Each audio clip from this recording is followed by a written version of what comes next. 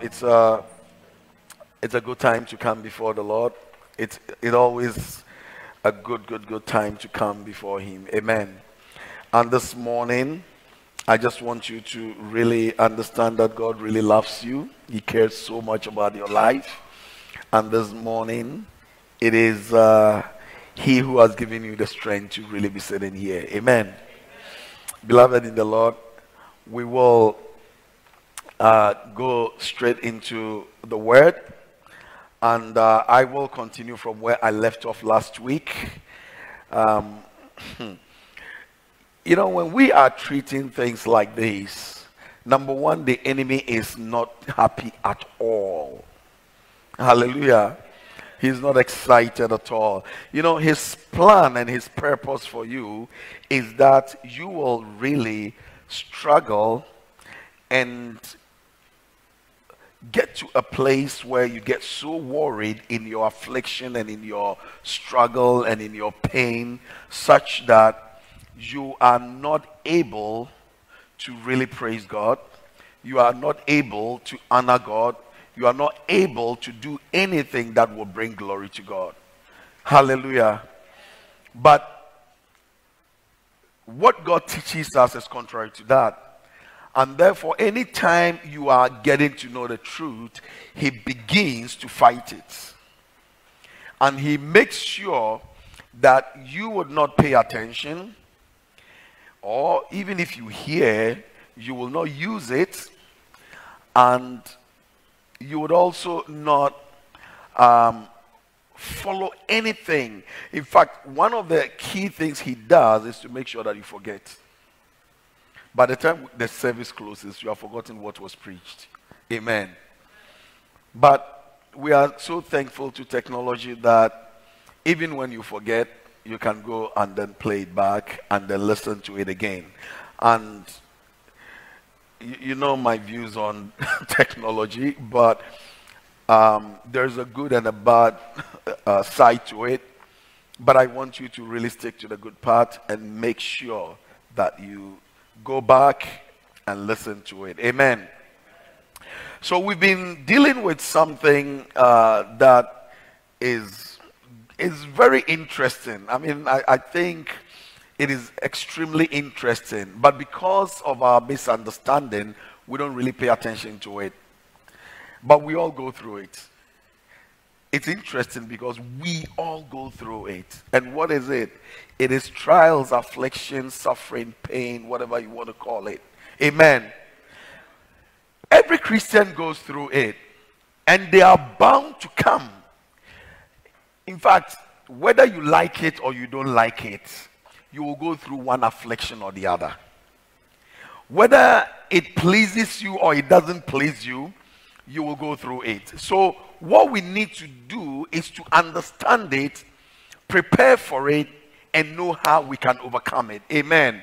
Because if we don't, and we don't understand it, whenever it comes, it really throws us off. And we begin to complain, we begin to talk evil about even God. Amen. But my prayer this morning is, as we are coming to an end of what we've been doing for the last, I think, 3 weeks, by the grace of God, you would make some decisions this morning. Amen. Okay. So, last week, we looked at the purpose of suffering. And we looked at 4 of the things that we need, purposes, and it's left. We looked at what, 5? And we left with the last one. The 5 that we looked at, number 1, it proves the genuineness of our faith. When we go through trials, the way we go through it, by the time we come to an end of it, you'll realize that it proves whether your faith is genuine. Because if your faith is not genuine, when you go through these trials, you tend to lose your faith. Hallelujah. So Jesus prayed for Peter and his friends, and he said that, I pray. In fact, Satan has asked to sift you like wheat, but I prayed for you so that your faith will not fail. Because if your faith is genuine, it won't fail. But if you have fake faith, it will fail. Of course, yes. Because if you know what you believe in, if you know whom you have trusted in, you will stand and you would not fail. Hallelujah. Okay. So it proved the genuineness of our faith. Number 2 was it helps grow our faith. When we go through trials and we really pass through it, by the end of it, you will realize that your faith has grown. Bible says that it brings us to maturity. It makes us mature. Hallelujah. When we go through trials, by the end of it, we realize that we have become mature. Amen. Number 3, and we give examples. I mean, we don't have time to, if you missed anything, go back and then listen to, it's on, I think, Facebook and YouTube. Yeah, so you can go watch it. And if you wanted to, you can go to the media team. They will give it to you. Number 3 is it helps you develop perseverance. Because as you go through certain things, today it might be tough. Going through it might be extremely tough. But by the time you come out of it, you have learned perseverance, how to persevere in difficult situations. So when it comes again, or when something else comes, because you were able to stand the first one, you are able to persevere through the other one. Your endurance level increases. So you are able to endure more than the first one. Watch it. Anything that you have gone through before, the second time or another time that the thing comes, you are able to stand better than the first time. Hallelujah. Why? Because your endurance level is built up. Take somebody who goes to the gym and works out in the gym. If you go to the gym and you begin to, go to on the treadmill, you realize that because your endurance level is not high, as you walk or you run on the treadmill, it gets to a certain point you can't really carry on. Hallelujah. But the next time, because you have done the first time, you go back and you go back and you go back, and by the time you realize, if you were doing 30 minutes, now you are doing 1 hour, because you can even endure more. Hallelujah. So we need to really understand that as we go through certain things, it builds up our endurance level and we become strong to persevere through even major trials. Hallelujah. Don't be afraid of trials, because they will come. Be ready to embrace them and walk through them. Hallelujah. Psalm 23 tells us that even though I walk through the valley of the shadow of death, I will run away. I will do what? Why? Thy rod and thy staff, they comfort me. Now, David knows what he has gone through. So this time, he says that I don't care. Even though I walk through it, I will stand and walk through it. Because I know last week you were with me in that trial. 2 weeks ago, you were with me in the other trial. So if you were with me in that trial, you are going to be with me in this one too. Hallelujah. So it doesn't matter what I'm going through, I will not be afraid. Hallelujah. Many of us, we fear. Hallelujah. When things happen, we just go. I said, he who fights and run away, he will live to fight another day. Hallelujah. I told you a story some time ago. There's a woman, because of my work, I go to the bush proper, where you have snakes. And we met this woman with 2 kids. And I mean kids, like none of them was 10 years. Very young kids, like probably maybe 7 and 5 or 8 and 6, something like that. And we were in a farm working. And she was coming from a farm beyond our farm and was carrying, and it was in the morning, early morning. And she was carrying, how do you call that thing? That thing that you bath children in, pan or whatever. Yeah. How do you call that thing? Basin, yeah. So when a silver one, and when she got there, she stopped, and we asked her why, and she said we should come and see. So we went. Beloved, the snake I saw, even though it was dead, we all ran away before we went back to see it. And we were looking at this woman. She's not like a big woman. She's like, probably, let me see who, you are taller. She's very small. And I look at her, and I look at the snake again, and I said, how did you manage to do this? And she said this. She said, when I got to the farm and I saw the snake, he said, it's early morning, and I think the snake was resting or whatever. She said, when I saw the snake, I ran away. Then I just asked myself, if I run away, I will never be able to come to this farm again. Because anytime I'm coming to the farm, I will ask myself, where is this snake? So I will never be able to come to this farm again. So she returned. And she said, I have to kill this snake. Beloved, this is not a small snake. I'm talking to you about a big snake. I took a picture of it, but I can't find it. I'm looking for it. One day I'll show it to you. So I looked at the woman, and I looked at the snake, and I said, so how did you kill it? And she said, I took my cutlass, and I decided to go against it. And she said, the snake was still lying there. So he went for it, and the snake lifted the head. And immediately the snake lifted the head, she cut it. And she said, my cutlass was very sharp. So the moment it cut the head, that was it. The snake was finished.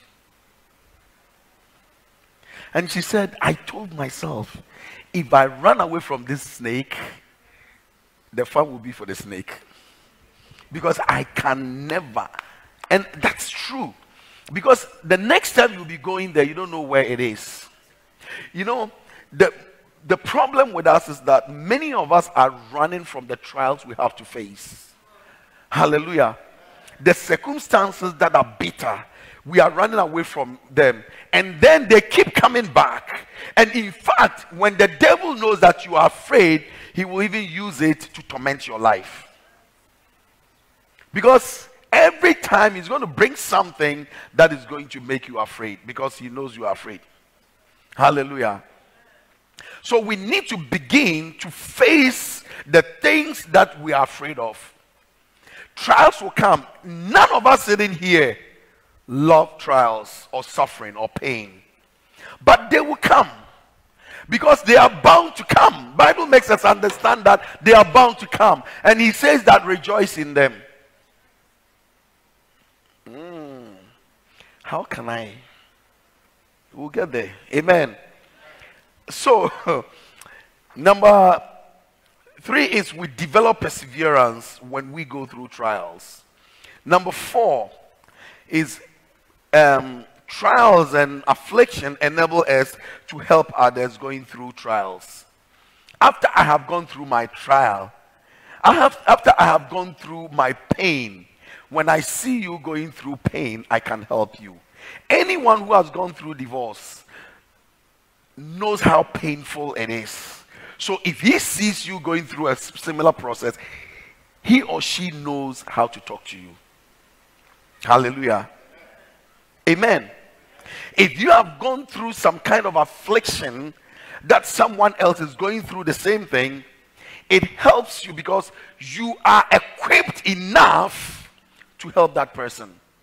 So we go through these trials, and when we have come out of it, it enables us to help others. Hallelujah. So it's a very powerful purpose. There are many people going through things, and they don't have anyone to really talk to, because you don't understand their pain. You don't understand what they're going through because you have never gone through that before. But if you have gone through, You are experienced, you have some kind of thoughts and ideas about it, and you can talk to the person and be able to encourage the person. And you see, because you share in his or her pain, he's able to relate. That's why Jesus had to go through all that he had to go through. Bible says that he's a high priest who has really suffered like we have. So he's able to empathize with us. Amen. Because what you are going through, he went through. He's the only one who went through every kind of temptation, yet was without sin. So when you are going through a temptation, remember Jesus went through it. Hallelujah. When you are going through some kind of pain, he went through it. The only difference is that he was able to overcome it. So he is able to talk to you and let you understand. That's why we need to run to him all the time. Because, in fact, maybe I have not gone through what you are going through, but Jesus has. Amen. Maybe there are things that your mother didn't face in her marriage. That is why you need to learn to talk to God about your marriage, about your situation.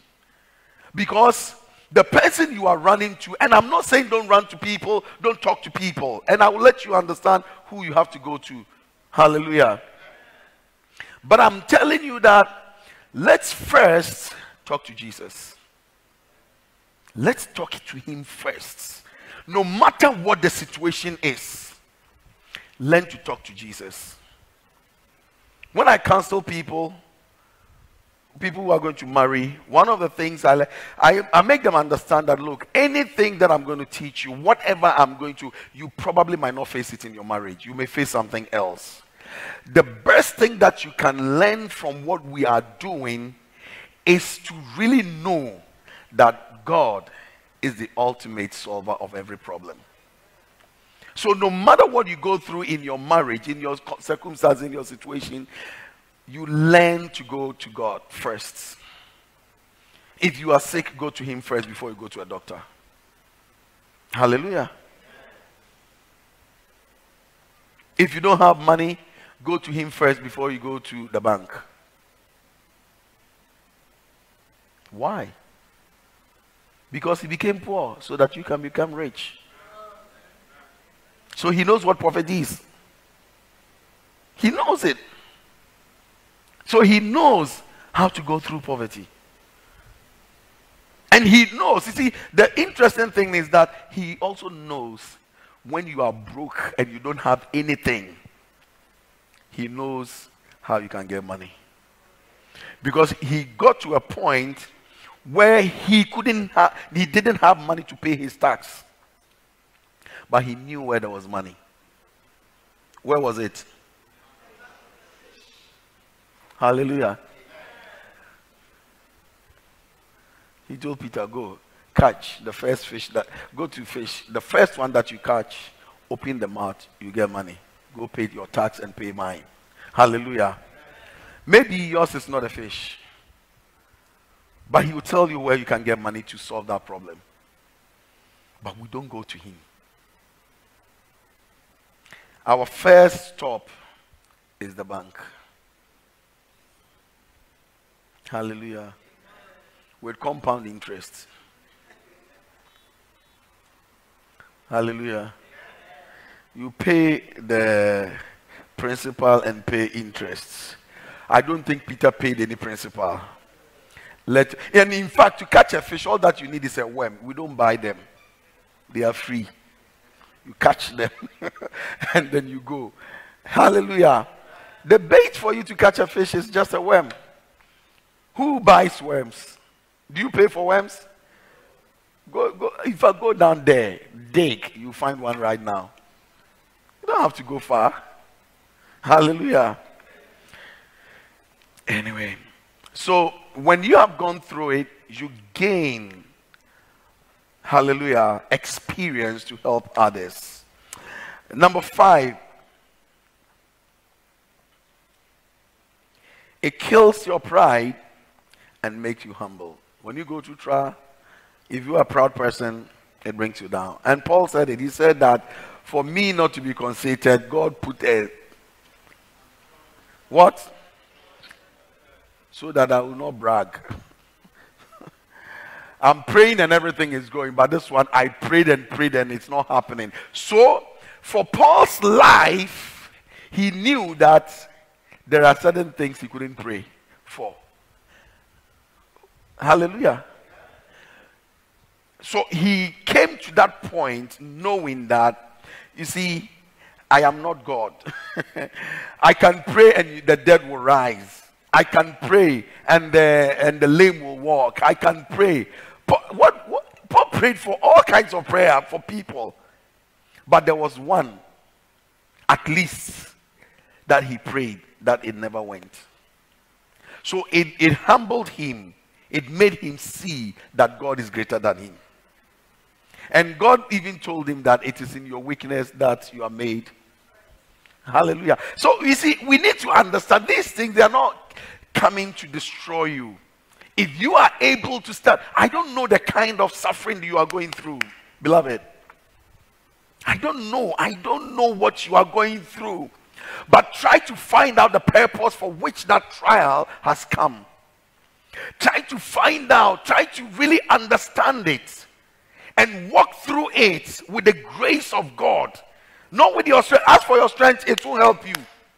But with the grace of God, there is absolutely nothing that is too hard for the Lord to do. So no matter what you go through, just understand, I want everyone inside this room this morning and anyone who will listen to this later, I want you to understand that you can grow in your anointing to become whoever you want to be in the Lord. Yet there will be trials. They will come. I don't know which form they will take, but they will come one way or the other. I don't know. You see, my trial will not be your trial. Your trial will not be my trial, but there will be a trial. I don't know what I will go through. Amen. And I don't know what you go through. Two people can go through the same thing. One will stand, one will fall. Yes. Two people, the same condition.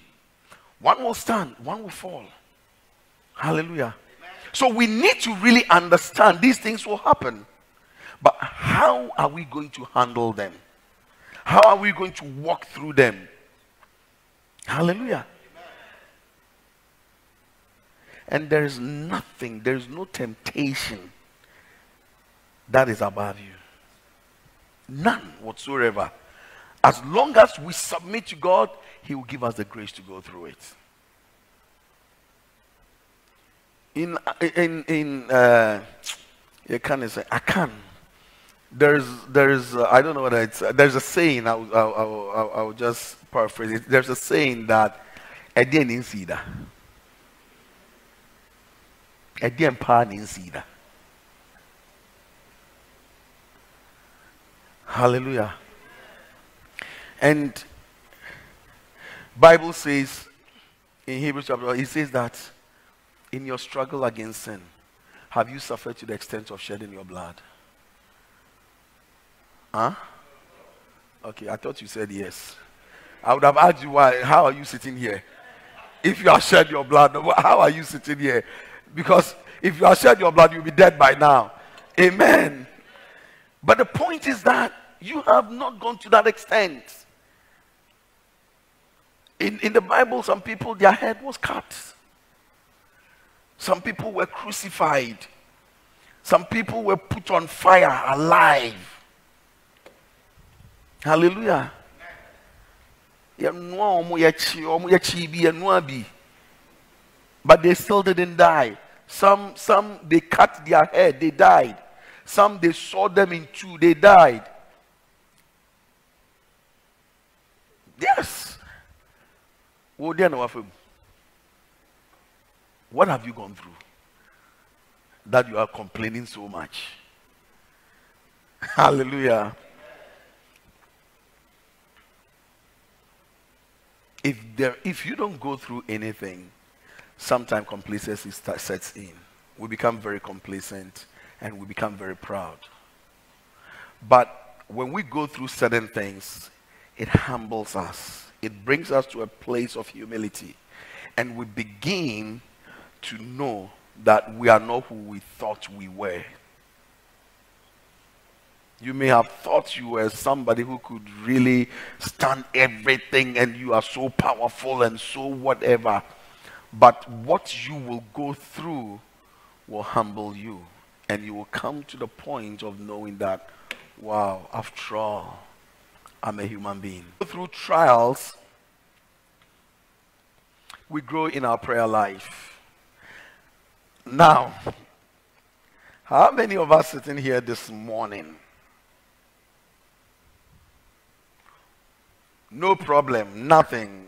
Assembly and your trouble be see me yes because we bottom my I'm not sick. I have a job. And I'm sorry, Juma, na my pon, na my ba. I go to church. Everything is fine. How many of us will pray for 2 hours when everything is fine like that?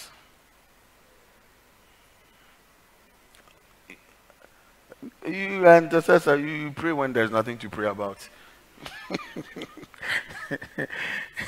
Huh? Who else? Okay, fine. How many of us will pray 2 hours if everything is bad, nothing is going well? We are down, we are going through something that we need some breakthrough, and we are so down, there is nothing coming. How many of us will pray? Somebody says more than 2 hours. Hallelujah. Amen. So some of us, the trials have to come so that we learn how to pray. Because there are many people in church today, they don't even know how to pray. They don't even know how to pray. However, Jesus didn't say that wait until trouble comes and then you pray. He says do what? Yes, pray with us. I'm talking, that's Thessalonians, Paul wrote that. I said, what did Jesus himself say? So that you don't get into it. Not that when you are in it and you are falling, that's when you pray.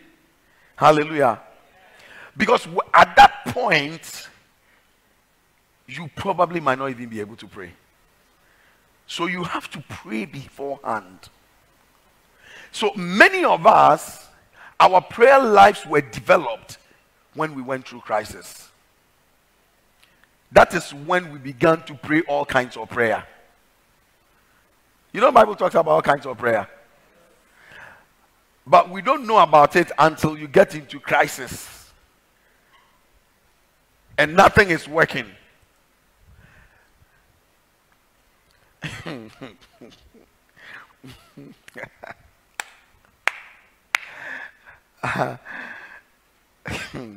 This is a sad situation, but I'll say it. I know somebody who used to make mockery. Christian, I'm not talking about somebody who is not a Christian. I'm talking about a Christian who used to make mockery and say people who go to church within the week. Like, you know, some churches, they really have some services, like maybe Wednesday, you see, they go and pray and things like that. And I knew someone who always said that they are lazy people. They don't want to work. He's a Christian. And he says, where did God teach that? He always asks that question. But it got to a point in his life, he wanted prayer every moment. And my question is that the people that will come and pray for you or pray with you, won't they go to work? Hallelujah. You know you are like one of them. Hey, but I don't have time. When there's trouble, you begin to have time. True or false? There are some people, when even the church is closed, they want the church to be open for them to come and pray. And they will pray, and God will open the door and blessing will come. What do you think those people should do? One, listen to me. Your trial, what made you pray a lot, was preparing you to be a prayer warrior. But when we get it, you were praying for this Bible because the cover is nice. And he prayed and God gave this Bible to him. Because he's gotten the Bible, no more prayer. But the truth is that God could have given this Bible to you on the first day. But he didn't. He was training you so that you will know how to pray. But the problem with us is that when we get what we want, we begin to sleep. We don't pray again. I've known people who, when they were sick, I prayed for people like that before. One was even very, very, very, very close. And they said, in fact, if God heals me, I will serve him. He was very, very, very close to me. He's my own father. He was so sick. And he thought he would die at that time, years ago, about 20 years ago. We prayed. I led him to Christ. When he got well, he said, I will serve the Lord if God heals me. And God healed him. He went to church. It's not like he left church. He went to church. He even became elder. After eldership, God, take your church. Hallelujah. And me and him were always fighting. I always reminded him. I said, you see, the things you said to God, now that God healed you, you see, you are certain that you don't want to go to church. So come, let's go. So anytime he was in Accra, those of you who knew him when we were downstairs, those days he was strong. I would pull him to church. I said, you go. You come and you sleep. I said, even if you sleep in church.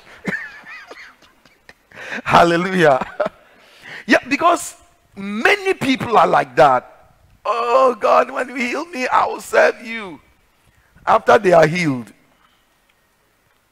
Maybe that process made you see the faithfulness of God. So you could serve him better. Hallelujah. So what we need to understand, that trials come for a reason. Hallelujah. They are not just there for nothing. If you open your eyes and if you ask God, he will let you know. And by the time that you come out of every trial that I've gone through, I have come. You see, there were times in my life I never had patience. Patience, patience. And you. Hallelujah. As for human patience, I have 1 year. But I didn't have patience. The little thing, my heart. Then there was a problem. Hallelujah. It was in 2010. And what was coming and how it had started coming, I just told my wife, I said, I have to pray. And I began to pray and fast for patience and long suffering. That's my turnaround. I began to pray for it like on a daily basis. And in fact, at the program, everything I prayed, everything was happening. And my siblings were so angry. I was the only one calming everybody down. But I would have been the leader. I'm telling you. Because couldn't have handled it. But I saw it coming, and I said, God, that is when I understood. Watch and pray so that you don't fall into temptation. That's when I understood it. Because I saw what was coming. And I knew that if God doesn't give me grace, something will happen. So I kept praying. I kept praying. And God gave me patience. And you know what? After that, God never took the patience away from me. And I have seen in my life from 2010 to now, I have not been like before 2010. There are things, you people, you think, Daddy, he was crazy. He was crazy. I can show you marks on me. The little thing, I will fight. I won't give up. And I wasn't fighting people who were like my size. When I was a kid, I was very small. Very, very little. And I wasn't fighting people my size. I was fighting people like you. And if I fight and I lose, next time I would target you when you are passing stone or something. Bam! Then I'll run away. Patience, none whatsoever. I look, but God, you see, God prepares us for some things, and you people, and that is what I'm telling you. I went through certain things to develop certain things, and now I stand here, and you think I'm the best gentleman.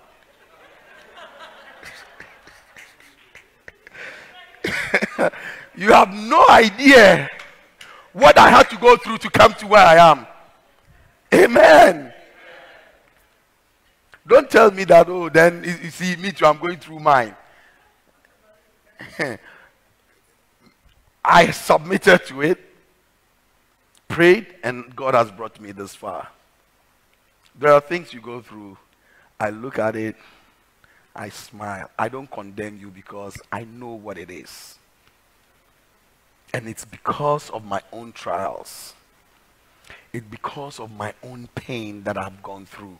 God taught me lessons in those days and brought me to the point where I can talk to you. Hallelujah. Listen, many pastors, many people who preach have gone through certain things in their life that you don't know.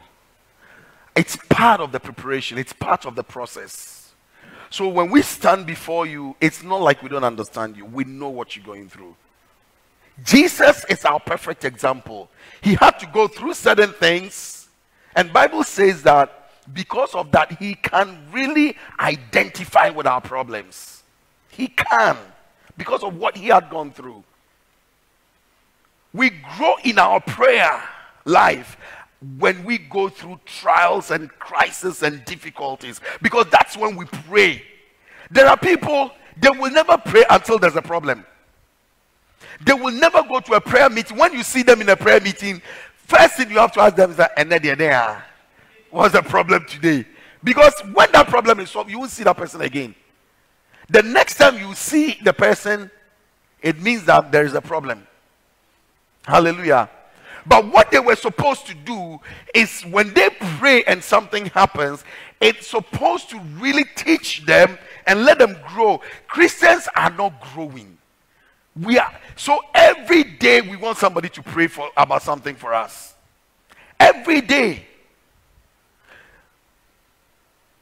When are we going to mature to be able to pray for somebody? Let's quickly look at this scripture. Let's go to James chapter 1. James chapter 1. I'll just do this and then I'll move on to what I'm doing today. Hallelujah.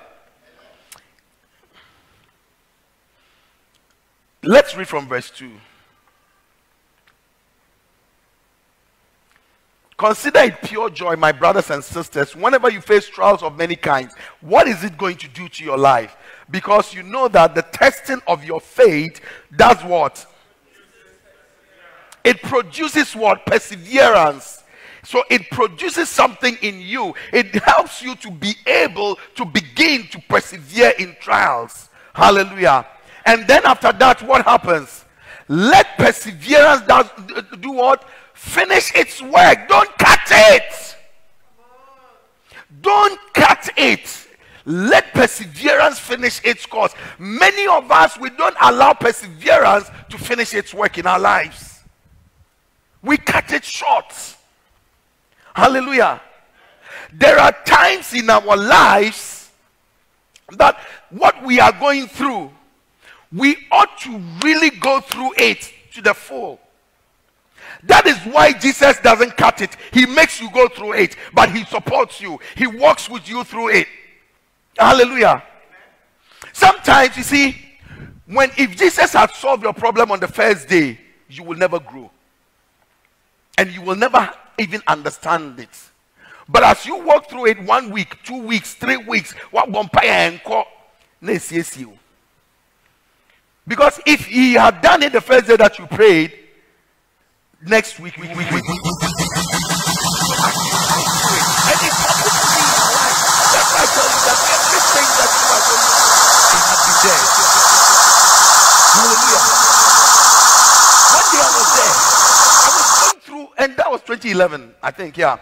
I was going through some kind of tough, difficult time that would have killed you if it was you. I'm telling you. And then I get a call from Papa Abuofe. You know him? I get a call from him. He calls me and he doesn't call. Oh no, just our friend. No. But this time he calls me and he said, George. I said, Daddy. He says, I dreamt about you.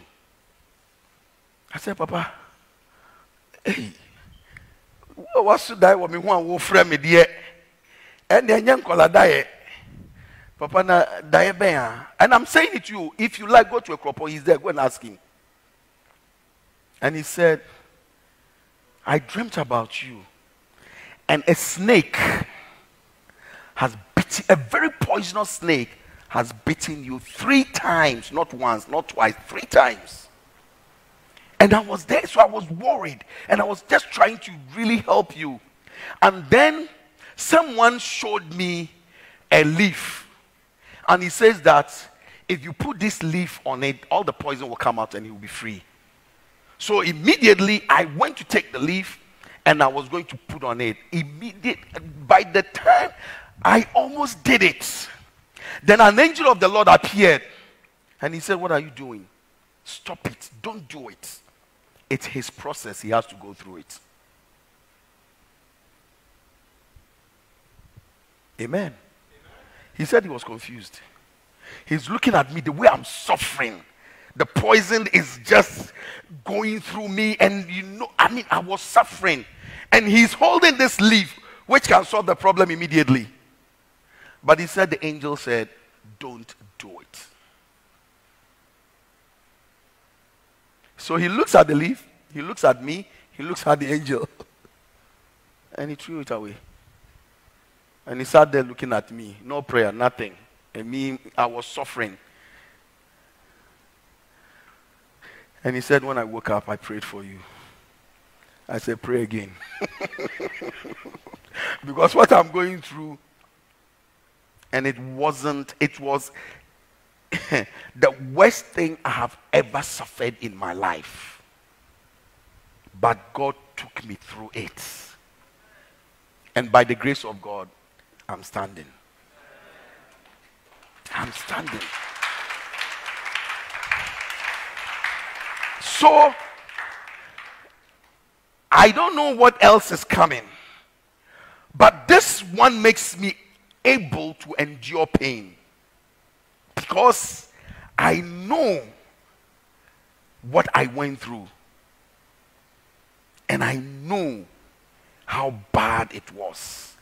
Yet, because of his grace, I went through it. So tomorrow, or even today, if something else comes, I'm able to understand. I won't go into details, but I'm telling you something. On a Sunday like this, I was an elder in the church, not just a member, but I was an elder in the church. I held positions in the church. Not only was I an elder, but I was the president of a group in the church. I was the chairman of the fundraising committee. I was district. If I finally I was the president, more or less, because the other one went. And I became a Presbyterian council member for Greater Accra Presbytery. And not only that, I was a member of the planning committee for like conventions for the presbytery, not the district people, presbytery. Hallelujah. But on a Sunday service like this, I was suspended. And the group I was leading was suspended. On Tuesday, I was reinstated. I said, this one won't happen. Where you suspended me, that's where you have to reinstate me. Hallelujah. And give reasons. Because I haven't done anything. Hallelujah. So I know what suspension in church means. I understand it. Hallelujah. I want you to really understand that you go through things to prepare you for things yet to come. You go through them and ask him. I never stopped doing anything I had to do. Mebwa. People looked at me and said, people left the church because of me. I called them and I said, look, if it is because of me that you are leaving, I'm sitting in church. I'm calling you from church. Hallelujah. And they came back. They all came. Because they were angry. And they said all kinds of things. I said, even me, I'm not saying anything. So how dare you say anything? Is it your pain? It's my pain. And I'm going through my process. What has that got to do with you? Amen. I thank you for supporting me, but come to church. Because if Jesus come right now and you are sitting at home, you go to hell. They came. But I know what it means. I've gone through it. And I understand it. Hallelujah. They prepare you for what is yet to come. Hallelujah. Because the things that I never understood what I was going through. And I was like, I remember one night. You remember you and Amano and the rest and some president people, they came for a meeting at Mrs. Afro's house. I mean, I remember that vividly. They called me. I said, look, let's let God work in this. Hallelujah. Because I understood it. And I prayed about it. In fact, I'm going to say something to you that will really, you will be surprised. And when we're going through things, beloved in the Lord, because you go through something, I'm happy God is doing. Look, at that time, when I had gone through all this, I prayed to God, God, what did we do wrong? Is what we are doing wrong? And he knows what we're doing. It was evangelism, I mean, things like that. And that is what created the problem. So, I told my wife, when everything had settled, I said, Madam, you know what? We have to go and wait before the Lord. And I don't want to do it anywhere. Let's travel outside of Ghana. And I found a place, IHOP KC in Kansas City in the US. I said, let's go for 1 month. I'm telling you something. That's the birthing of this church. In my pain, in what I was, my trial, what I was going through, I told God, I said, God, I want you to talk to me. I want to wait before you. So we prepared to go for 2 weeks. Then just before that time, we saw that Apostle Maldonado was doing CAP. So I said, look, let's do this. Let's go to CAP first. From CAP, we go to IHOP. Then when we go to CAP, we realize that Apostle Rennie will do a program 2 weeks, 3 weeks after CAP. So it fitted in the program we had. So we said, oh, we'll go to that one. So immediately we went online and registered. So we went to Miami for, I think, about 5 days. From there, We went to Kansas City. We stayed there for 2 weeks in the prayer room, always praying. Always praying. Always praying. You go online and check ihopkc.org. You see it online. They have a prayer room, global prayer room. Every day people are there praying, and there's worship 24/7. From the day they started, worship has never ceased in that room. Every moment there's worship. So we're there, me and her, we pray. And then we pray. And then we kept doing it for 2 weeks. After that, we went to Dallas for another 1 week. And then we came back to Ghana. When we came, we were fired up. Hallelujah. So we were so excited to do the things of the Lord. Then before we saw that February, there was another program. I heard that. So we said we'll go again. So in February, we went again. And that was when God spoke. And he said that you have to leave that church and start this church. That is how it happened. On Sunday night, after everything had finished, we were leaving on Monday. We went there on Tuesday. The program was Wednesday, Thursday, Friday. We went to church on Sunday. Sunday night at 10:30 p.m., church has closed. We were just about leaving to our hotel, and the next day, and then Apostle met us, and he said, "Oh, when are you going back to your country?" And then we said, "We are going the next day." He said, "Oh, God bless you. Have a safe flight." And then he turned around, and I said, "But he didn't pray for us." Then he turned around. "Oh, sorry, sir, let me pray for you." So he began to pray. The moment he began to pray, he began prophesying. And that's the birthing of this church. That's the birthing of this church. So I want you to understand that if we had not really understood and went through our process, you'll not be sitting here today. You could have been anywhere else, and I could be in where I used to be. Hallelujah. But what I want you to understand is that in that pain, in that whatever you are going through, God is going to bring something good out of it. All that you need to do is to have patience, take time, go through the process. You think it ended there? It didn't. You keep going through things. You keep going through things. Because they are bound to come. But how you handle them will determine how it will end. Amen. All right. So I'm going to the next thing. How to walk through trials. There are many ways, but I'll just share some with you. And I pray that I'll finish. Amen. How to walk through trials. As for trials, they will come. But how you manage to go through them is another thing. Amen. Number one, know the word of God and hold on to the promises in his word. Know the word of God and hold on to the promises in his word. When you are going through any kind of trial, the first thing is that know the word of God, because the promises of God are there to support you to go through your trials. Hallelujah. He has promised that he will never leave nor forsake us.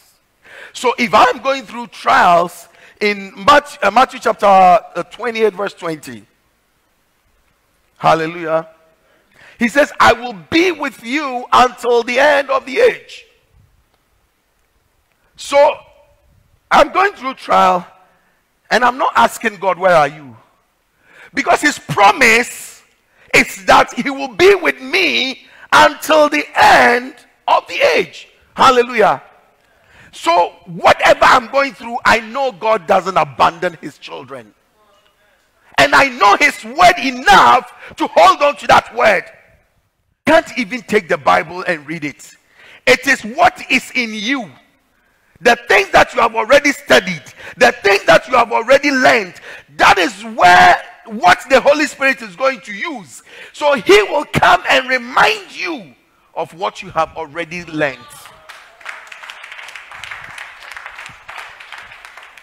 What is his purpose? Jesus said, "It is good for you that I go, so that he will come. The things that I have said that you know, he will explain them to you. So in that moment of your pain, he comes. Because at that time, Master, the thing here cannot read. If you take the Bible, your tears will wet the Bible. So sometimes you can't even do anything. So what is inside of you? I remember one time, the time that I'm talking, Papa called me. I remember that time. And one day I was crying. And I was in my room. And as I was going through that cry and everything, the Holy Spirit visited me. And he told me, he said, stop crying. And I was like, you don't understand what I'm going through. He looked at me. And you know what he said? He said, stop seeking the sympathy of men. You know, when you go through pain and trials, you talk by heart. No, have you gone through anything before? You see that you want everybody to sympathize with you. So you begin to say things you don't have to say. And God told me, he said, stop it. Don't try to seek the sympathy of men. When you try to seek the sympathy of men, you lose mine. I was like, huh? And then the next thing he said was that, be still and know that I am God. My wife is here. God is my witness. Immediately I said, search this thing on the computer there. There was a computer sitting in the hall there. I said, and play that song. And it was played the whole day. Be still and know that I am God. You don't know why I like that song. It saved me in my pain. And it was a word God spoke to me. He said, be still and know that I am God. This is not the time to seek people's sympathy. You need to seek me. Be still and know that even in this situation, I am God. Hallelujah. So, I think it was 2 days later. I think it was a Friday. So, it was a Sunday that Papa called me and told me about the dream. And I put all together and I understood. I understood it. Hallelujah. Listen.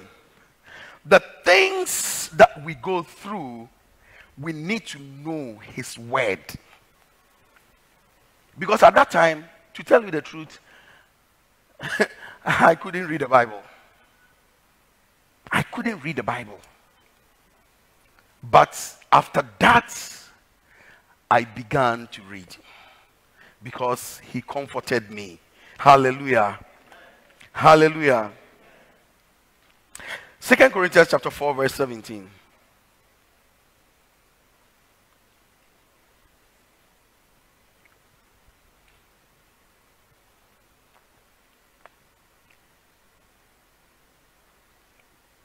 Why does it take so long? Is it there now? Okay, all right. For our light and momentary what? Are achieving for us an eternal glory that far outweighs them all. Hallelujah. Another version talks about the momentary is like temporal. Hallelujah. The troubles that we are going through, they are temporal.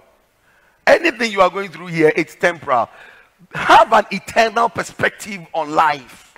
Eternal perspective. Don't be focused here on things here.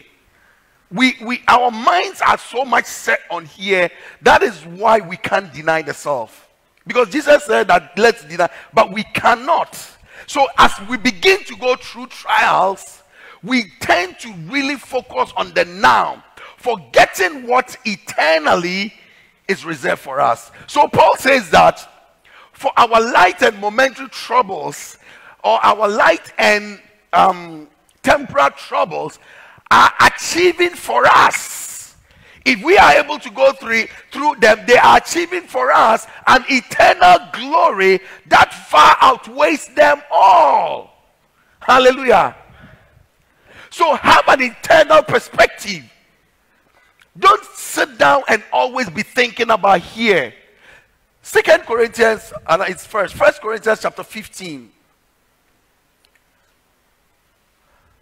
Hallelujah. I think verse 19. Quickly. Yeah, it says, if only for this life we have hope in Christ, we are of all people most to be. If your life depends on today and what you can do and live for and have today, and not on the glory that is yet to be revealed, you are most to be pitied. You sit in church, but you are pitiful. That's what the Bible is saying. So we need to have an eternal perspective. It is not about what you can have today. It is not about how much money you can get today. My beloved, you are my children. So my beloved children, let me speak to you. The reason you are unable to stand strong in the Lord and be committed to the things of the Lord is because of what you can gain today. Our mindset is too much dwelling on the things we can get today. And you are not the first person, and I'm not the first person having that kind of mindset. That is why Paul wrote this. In the same way, that is why in Colossians he said that, be what? Heavenly minded. We think too much about here. Amen. But if we can learn and understand God's word, that is why to go through trials, you need to know the word of God and hold on to the promises. Because he has promised, like Paul was saying, that these things that we are going through now, they are temporal. So even though I'm going through trials, I tell God, Lord, this is tough, but I'm ready to sacrifice to go through this because of what is yet to come.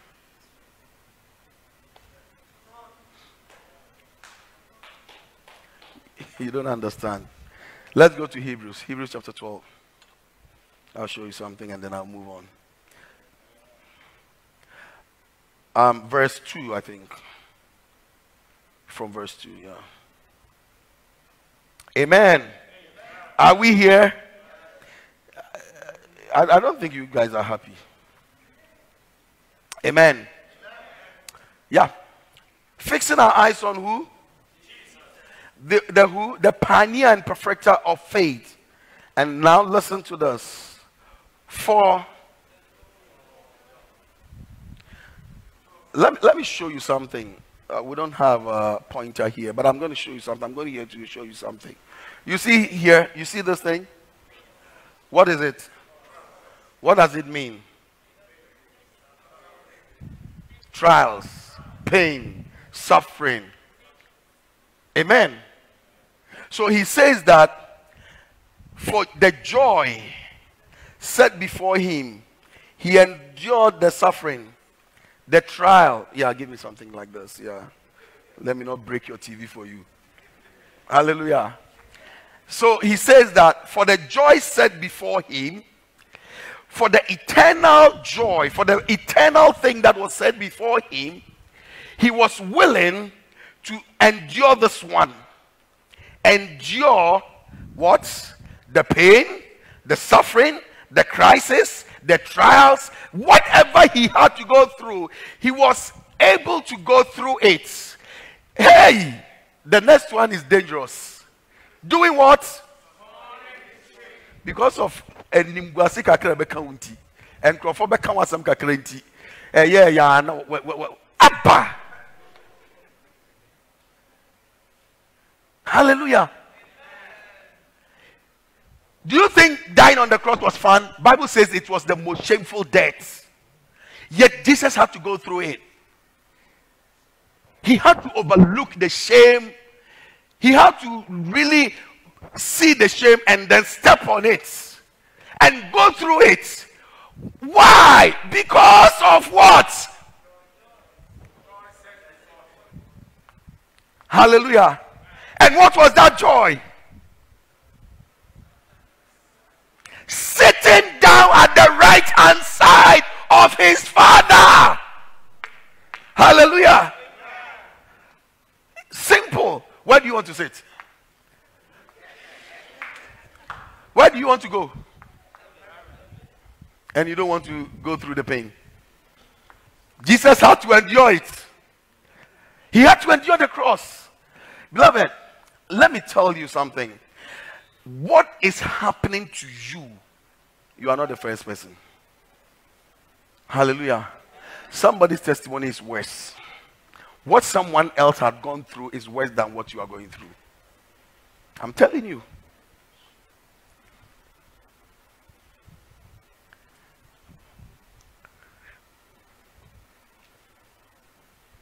You see some, until today that I'm telling you what I've gone through.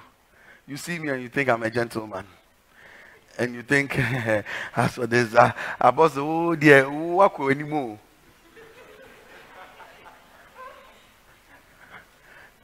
Who are class 5? I was at class 2. Hallelujah. And then, I mean, we can say, where do class 5? But me, I was at class 2. Worse than your class. But I went through it. And today you see me and you think that, yeah, I said, oh dear, oh dear. No. Don't think like that. Because what I went through, maybe you would have died.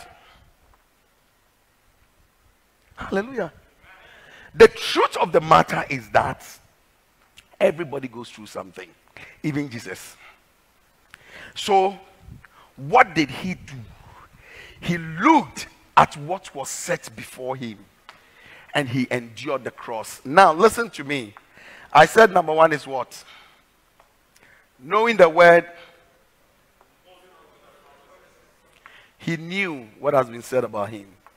He knew that after going through that pain, that cross, he was going to sit at the Father's right hand side. What kept him going was the promise that you will sit there. He knew the word. So he held on to the promise.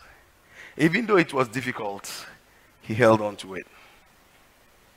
Even though it was painful, he held on to it. And after he had gone through it, he got what has been promised. And now, he's sitting at the right-hand side of the Father. Come for your steak.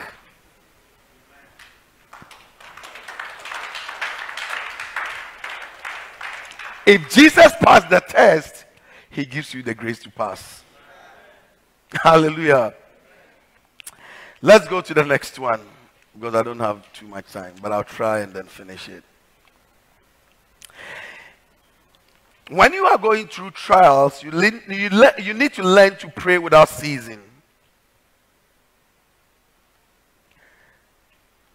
Bible says that whatever you are going through, when you are going through any kind of trouble, James chapter 5, 13 and 14. Let's stick to the even at 13. Hallelujah. James 5:13. Is anyone among you in trouble? Hi. Is anyone here in trouble? Talk by heart. Do what? Let them do what? When you are in trial, he says you have to do what? So in your time of trial, if you want to come out successful, you ought to learn to pray. Hallelujah. That is a moment, and that time, we pray all kinds of prayer. Hallelujah. All kinds of prayer I prayed on that time. Sometimes you can't say anything, you pray in tongues. Hallelujah. Ephesians chapter 6 verse 18. Let's quickly look at that. And pray in the Spirit on all occasions, including times that you are. Is that not an occasion? He says, and pray in the Spirit on all occasions with all kinds of prayers and requests. With this in mind, be alert and always keep on praying for the Lord's people too. As you are going through your trial and praying, pray for me too. Oh. You think I'll say that pray for you alone? No, no, no. Paul said pray for us too. So I'm asking as well. When you are praying, the moment you are crying, that prayer goes. So that's when I want you to pray for me. Hallelujah. So pray. Learn to pray. Bible says, 1 Thessalonians 5:7, pray without ceasing. Don't stop praying. Hallelujah. Don't do what? Pray. Pray. In those times, keep praying. Christians today, we don't want to pray. When we are in crisis, instead of praying, we rather discuss it. You ought to learn to pray in those moments. I am not saying in that time, listen to me carefully because I'll get to that as well. I am not asking you to ask somebody to pray for you. I said you have to do what? Stop. Even if you can't do anything, pray in the Spirit. And start praying tongues. Just pray in tongues. Just pray in tongues. Because you don't even know. Because sometimes you get confused. You don't even know what to say. Don't worry. Pray in tongues. Your spirit will be praying to God. Amen. So we need to learn to pray in our trials, in our temptations. And you see, everybody sitting here this morning have one trial, one pain, one suffering, or the other. True or false? Why any problem there? Why any challenge there of them and pay? Why they will be? Okay, so what does the Bible say you have to do? Are you praying? Huh? John says no. David John says no. He's not praying. So John, what do you have to do now? You have to pray. Okay. Who is not praying here now? God bless you. So what do you have to do now? Pray. And here, move free heaven, and I have to pay. Hallelujah. But what you have to do, if you are not doing, is to pray. That's what the Bible is saying. He says in those moments, pray. And I will encourage you. And I will even challenge you that in these moments where everything is going the way it's going, it is time for Christians to pray. Because we are in trouble. We are in crisis. But unfortunately, hallelujah. Don't get me wrong, but I'll say it. We don't have to be afraid to say what the Bible says we have to say. Amen. In this time, it's not a matter for placard. Hallelujah. I said it's not a matter for what? Miminka demonstration, we say placard. Hallelujah. It's not a time for placard. It's a time to do what? We have stopped praying, and Christians, so I'm not talking about the world. Let the world do what they want to do. But Christians are supposed to do what? We join. And then you really better answer then. What is the Bible teaching you? We have come to the point where the world is dictating for us. The one says take placard, then you know. Instead of us telling the world that this is the time to seek the face of God. Instead of us telling the world that this is the time to pray. You know, have a placard. Let me encourage you.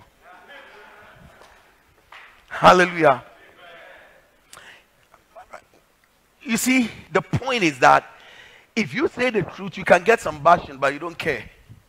Hallelujah. I didn't pay anything to say what I said. It's free. Hallelujah. The only cost is bashing, but it's trouble. It's suffering. And Bible says that I'll go through it anyway. So I'll say it. And if you, you see, they are videoing. So they will put it online somewhere. Somebody will see and insult me. But the truth of the matter is that I will still encourage every Christian in this nation to begin to pray for Ghana. Hallelujah. Let us pray. That's our responsibility. We have to stand in the gap and intercede for this nation. It's the only nation you have. You don't have another nation. Let's rise up and pray. We are too lazy. What catch a Christian this one no soon. But when I went to work, I'm tired though. So what? If work will solve your problem would have been solved long ago. Hallelujah. Work can give you money, but it can't solve the other problem that comes with it. Understand that you have to do what? Every Christian in this country is going through one crisis or the other. I have mine, you have yours. And the country has its own crisis. But as for Christians, we have to do what? Rise up and pray. That is why as a church, every Wednesday, we pray for this nation. Hallelujah. We fast and pray for the nation Ghana. We pray for Israel. Because the Bible says we have to do that. Hallelujah. Dabeno baby. Placard and Kawama su di achire. Be bomb pie na nneoma nsesa wo tifie. Fast no kra wo nye. Wonko na opa aduane. Hallelujah. Bible says do what? Yeah, you remember so fast no kra yenye ne aba. Jesus said there are some things you have to do what? The problem in Ghana right now, you have to fast and pray. It's not prayer alone. No. What we are going through now, hallelujah.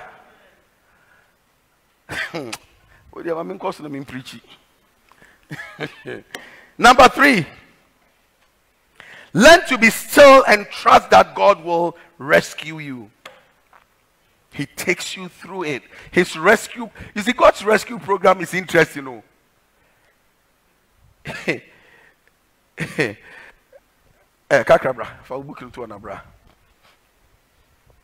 This is God's rescue program.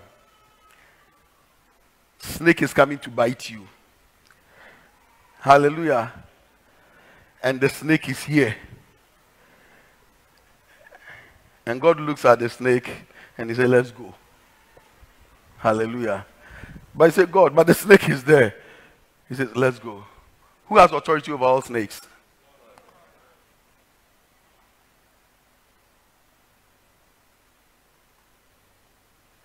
Give me Luke chapter 10, verse 19.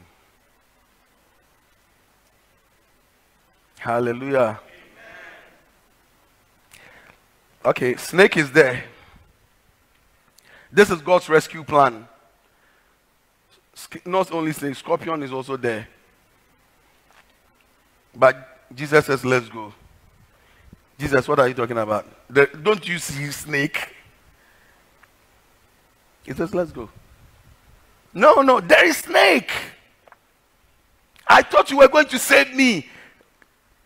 But you said the snake is there. I should pass where the snake is. Then he says, I have given you authority to trample on snakes and scorpions and to overcome all the power of the enemy. Nothing will harm you. That's God's rescue plan. Hallelujah. His rescue plan is for you to go through it. Hallelujah. So as we are going, we trample upon that snake. We kill it. We overcome every power of the enemy. So tomorrow, when we have to pass that way, we know that we have overcome this place. Hallelujah. We have done what? So because we have overcome now, we come freely. We are not afraid of anything. But if God saw the snake here, and he says, hey, no, let's go. Let's pass here. And God uses this place. And then we go. And then when we were coming back, the place is flooded. We can't use here. We have to go and use there. No, God. There was a snake there. you will always be afraid of that snake. Hallelujah. God doesn't want you to be afraid of this snake. So he says that I have given you authority to trample upon that snake. You see, the problem is that don't run away from the devil. Trample upon him. Overcome him. Hallelujah. The problem with Christians today is that we are running away from the trouble. We are running away when we've been given authority to trample upon it. And that is why they keep coming. Because they are not dead yet. They are still around. Hallelujah. If you trample upon it, he will be afraid of you. He will come. But he knows that you know the way to overcome.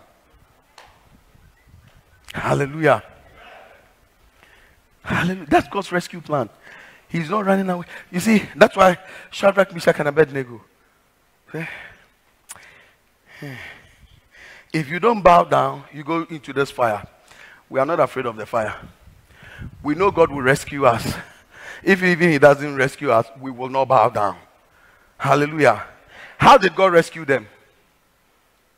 He danced with them in the fire. That's his rescue plan. He made them go into the fire and he danced with them in the fire. And by the end of that trial, the king's heart changed. And he said, nobody should speak against the God of Shadrach, Meshach, and Abednego. Hallelujah. Do you know why people are speaking against your God? Because you are always running. So they don't even believe your God has any power to do anything. They don't believe. Because if you say your God has power, why did you run away?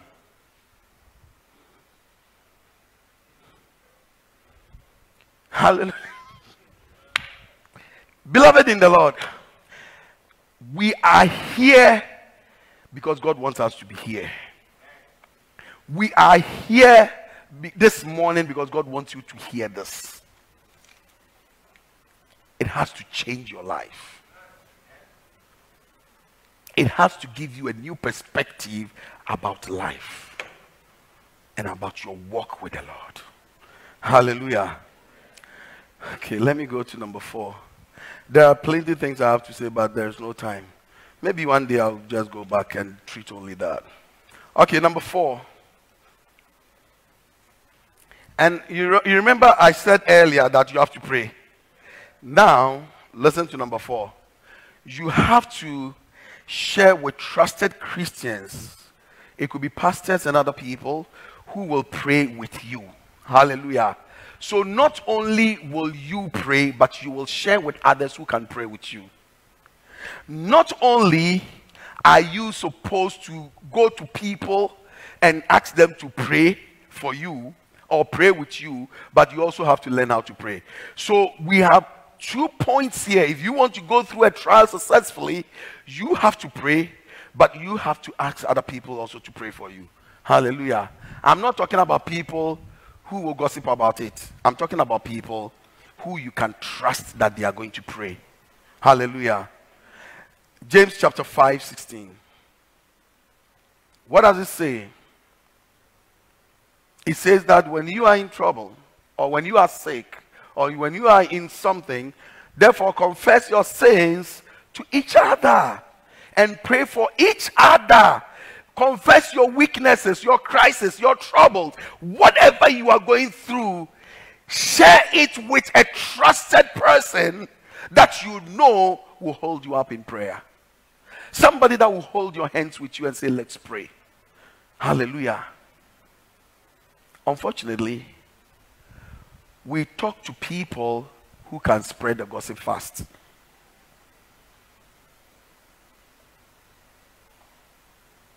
Instead of talking to spirit-filled people who will pray with us. Hallelujah. We need to learn. We need to begin to learn to know people.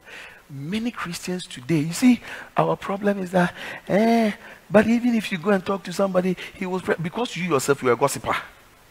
So you think everybody is a gossiper. Because if I come and tell you my problem, you are quick to spread it. So you can't trust anybody to keep it as well. Hallelujah.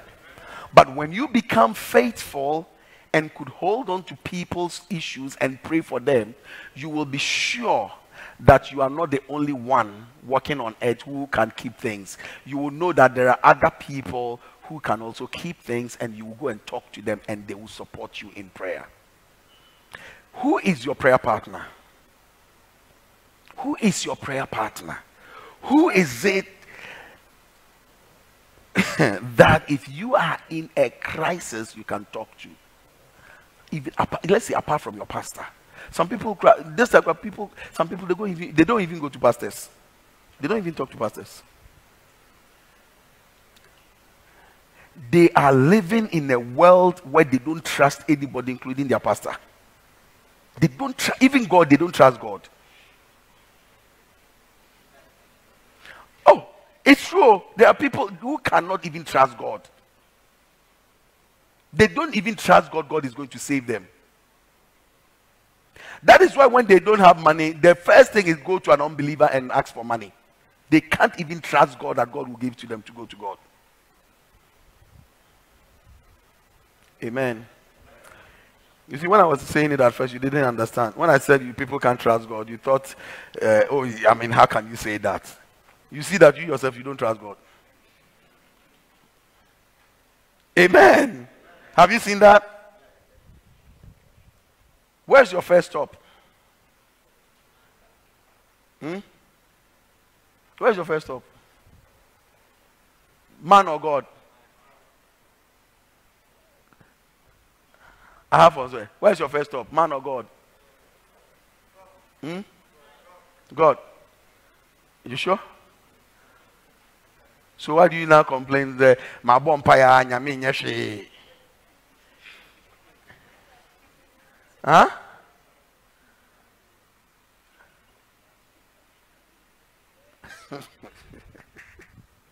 Hallelujah. That's the problem. You see, I always say that Christians say we are interesting. We are quick to answer. We don't even reflect on the question. We don't think about it. We answer, boom, near the door. But the next question makes us think, and we see that the first answer that we gave is so wrong. Amen. Hallelujah. Learn to reflect on things. Amen. Okay. Now, so James teaches us, and I can give you examples in the Bible. When Abimelech was in trouble, when he had taken, what's his name? Abraham's wife. What did he? Abraham, a man of God, a trusted man of God, had to pray for the wombs of the women in his house to be opened again. Hallelujah. Let me give you one. Let's go to this one. Amen. 2 Kings chapter 4. 18 to 37. I won't read everything. When you go home, you read it.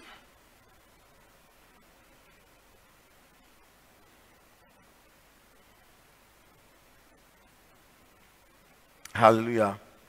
But let's read 18. The child grew, and one day he went out to his father who was with, you remember the Shunammite woman? Okay, and Elisha. Okay, so let's go on. Verse 24.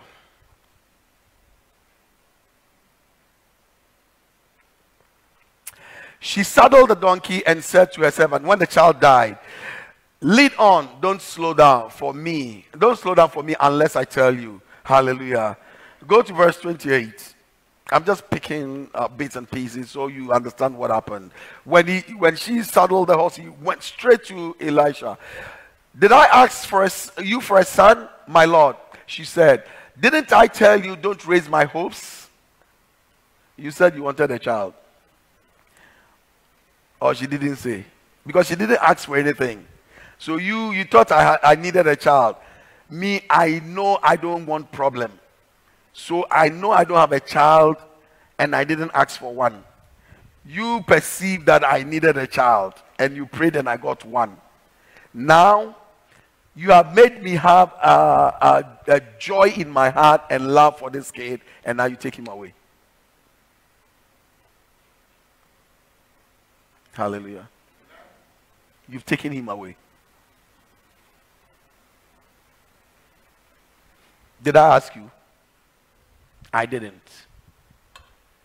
Hallelujah. You raised my hopes for nothing. Verse 32 to 37.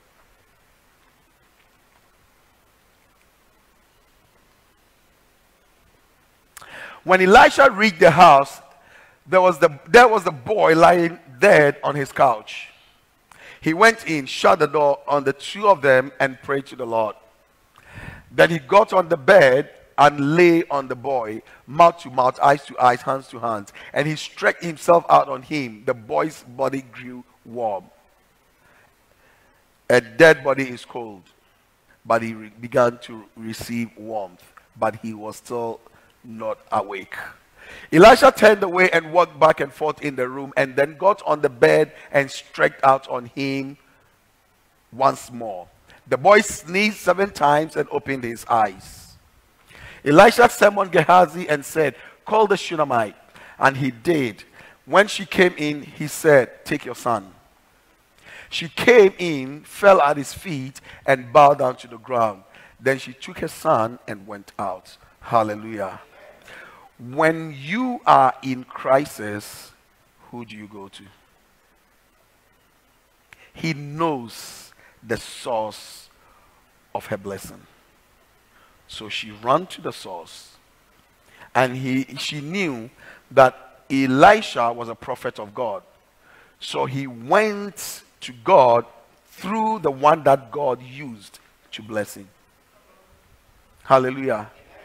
Many people, they're making a mistake in their life. A lot of Christians make that mistake. And listen to me carefully. I am not trying to make any pastor or any man of God a god. But I'm saying that learn from the Shunammite woman. Stop running around. Know the source that God used to bless you.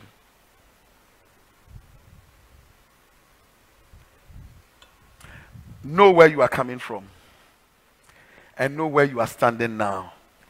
And know how you got to where you are. With that, it's easy for you to be able to go back to the source. Unfortunately, that's not what Christians do. Hallelujah. This woman went to where she had to go to. And she got a solution. Beloved in the Lord, I've said this many times here. If we want to see what the hand of God, the power of God back again in the lives of believers and in the life of the church, let's go back to the basics in the Bible and learn. Because with 10 things, we have begun to mess things up. And we're doing things the way we feel we have to do it, without any respect to Scripture. Amen. Hallelujah. There are many things I can talk about, but let's go to the 5th one and I'll finish. I'll close. This is the last one. Rejoice in your trials.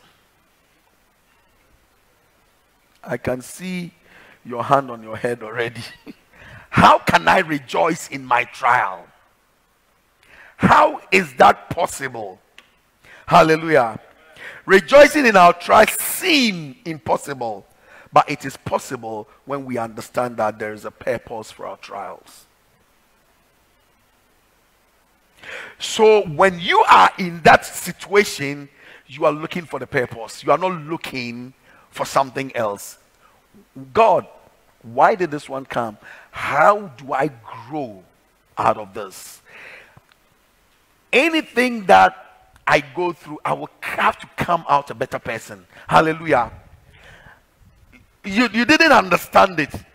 I said, anything that I have to go through, any trial, any pain, any suffering that I have to go through, I have to come out as a better person. Hallelujah. Do you still not understand? You still can't get it? I said, any pain, any suffering, any difficulty, any challenge that you go through, when you come out of it, you have to come out as a better person. Hallelujah. Why am I saying that? Because anytime gold is taken through fire, it comes out shining brightly. Hallelujah. The value of gold is determined by the quality of it. And the quality can only come out when it has gone through fire. Don't run away from your trial. Because that is going to make you, it's going to bring you value. You still don't understand? Let me give you Shadrach, Meshach, and Abednego. When they went through the fire, I don't think they have had that experience before with Jesus dancing with them in the fire. But when they went through that fire, when they came out, the respect they gained was better than the respect they had at first. If the king respected them that much, he won't put them in the fire. But when they came out of the fire, the king saluted. Hallelujah. Hallelujah. Not only did he salute, he respected their God. If the God that you serve is going to be really honored by the people around you, it depends on the things that you went through and how you managed it and came out of it. Hallelujah. It is important that as Christians, we understand that whatever we are going through today, we need to come out as better people. You don't have to come out broken. You have to come out polished. Hallelujah. I said you have to come out what? With greater value. Greater value. Because, you see, anything that you go through, if you stand and you pass through it, you gain an experience you didn't have before you went through it. So when you come out, you are a better person. Because you have learned new things. You have experienced new things. And now you have really matured. You have gone to another level. So if you couldn't endure that pain now, you have seen what it is. You have seen how God took you out of it. You begin to trust God for greater things. Your value as a person, your value as a woman. Hallelujah. You see, some people, when they go through things, they rather easily give up. In the middle of it, they give up. But it doesn't matter where you go to. If you didn't complete the process, you'll be like a butterfly who doesn't fly. You know some butterflies don't fly. You'll be like one. You'll be like a cockroach. Yeah. A butterfly that doesn't fly is like a cockroach. You can't fly. But if you complete that process, you can fly.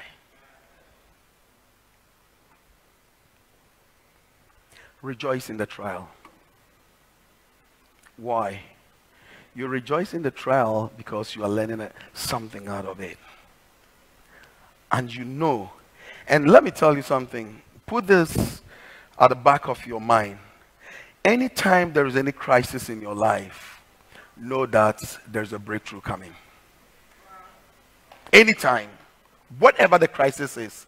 It could be sickness. It could be sickness. And maybe that sickness will make you die, but you are going to heaven. Is it not better than sitting here, with all the things that are going on? I wish I'm in heaven already. Hallelujah. Even if you die, you're going to a better place. Some people, When they are in that kind of crisis, now they go to juju man and go to all kinds of things and mess up their faith. Better to walk through that, even if you should die. Your purpose is probably to die in that, and you end up in heaven, than to cut that thing short and go to a juju man and come out. I don't know who you will now be. Hallelujah. Now you don't know whether you are serving God or you are serving something else. So, and they still sit in church. Oh. So when they come to church, and then pastor say, "Oh, there's a testimony. Mr. Kakra, come and give your testimony. Oh, Mr. Kakra has a testimony. You all remember Mr. Kakra? How sick he was. And we prayed for him. Now he's standing here. Then he also have mouth. Praise the Lord." Meanwhile, he knew where he went. So as he's standing here, he doesn't know whether he should attribute it to God or to where he went. From here, as soon as he finished giving the testimony, he goes to sit down. Wednesday, he goes to the shrine to go and say, "Nana, medawasio." Why nesani? Meanwhile, before he got sick, he was a true man of God. And he could stand and without any thoughts whatsoever praise the Lord. Because he knows there's no other God that he knows apart from the God of heaven. Now when he got a trial, and his trial was sickness, he couldn't stand. So he went looking for another God. Please, even if you don't get well and you die and go to heaven. I said, do what? Die and go to heaven. Because it is better to die in your sickness and go to heaven. If that is how God wants you to die, praise the Lord. I will rejoice even in that. Hallelujah. You can sit down. Rejoice in your trial. Let's go to 1 Peter chapter 1, verses 6 and 7.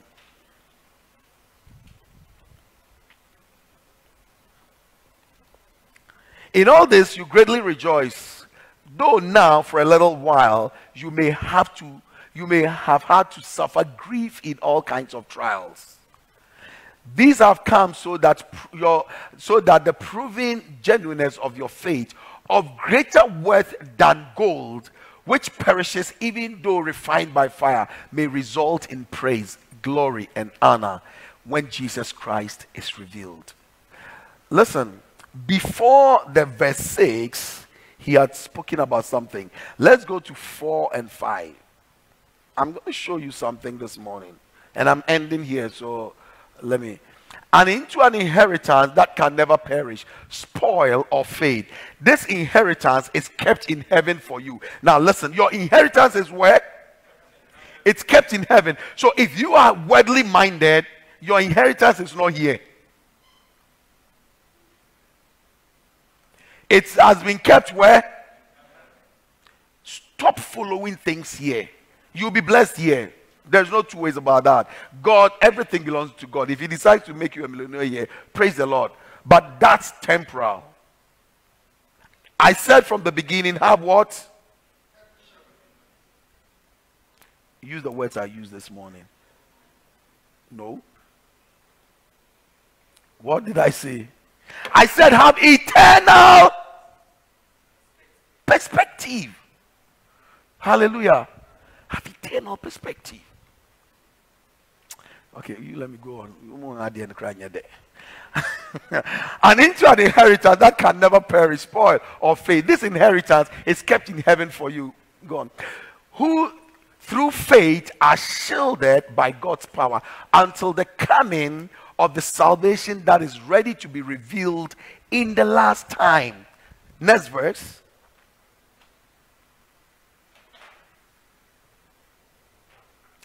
In all this, so the in all this is coming from where we just read.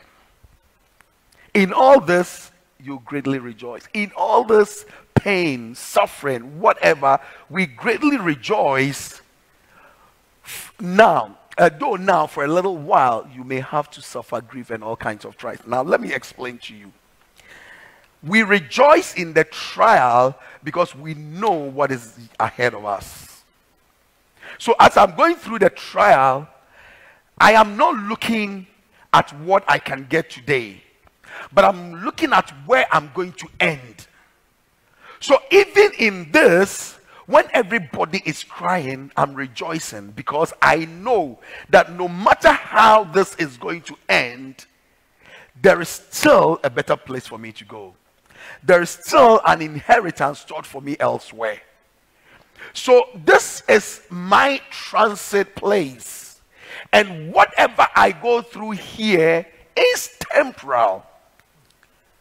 So I'm able to rejoice in this. That is why James also wrote, and he says, count it all joy when you go through all. So you see, they keep saying it in the Bible. They keep talking about it. Unfortunately, we have not been able to come to understand what it means. So in the crisis that we go through, how many of us rejoice in our crisis? How many of us are going to rejoice in our crisis from now?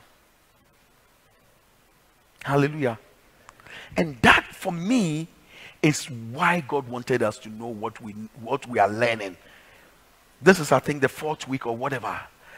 God is, God told me that today my children don't understand me.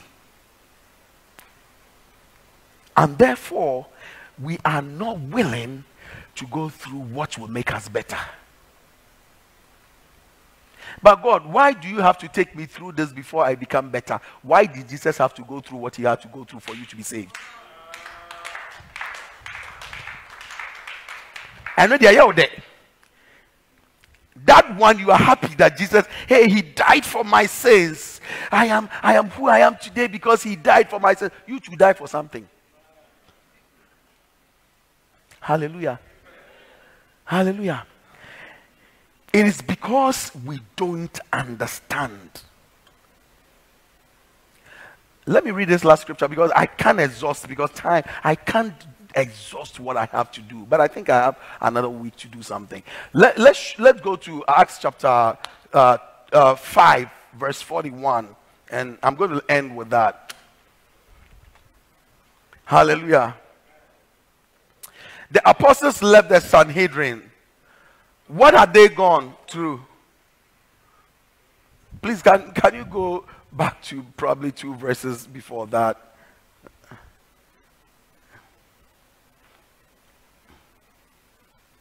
Amen.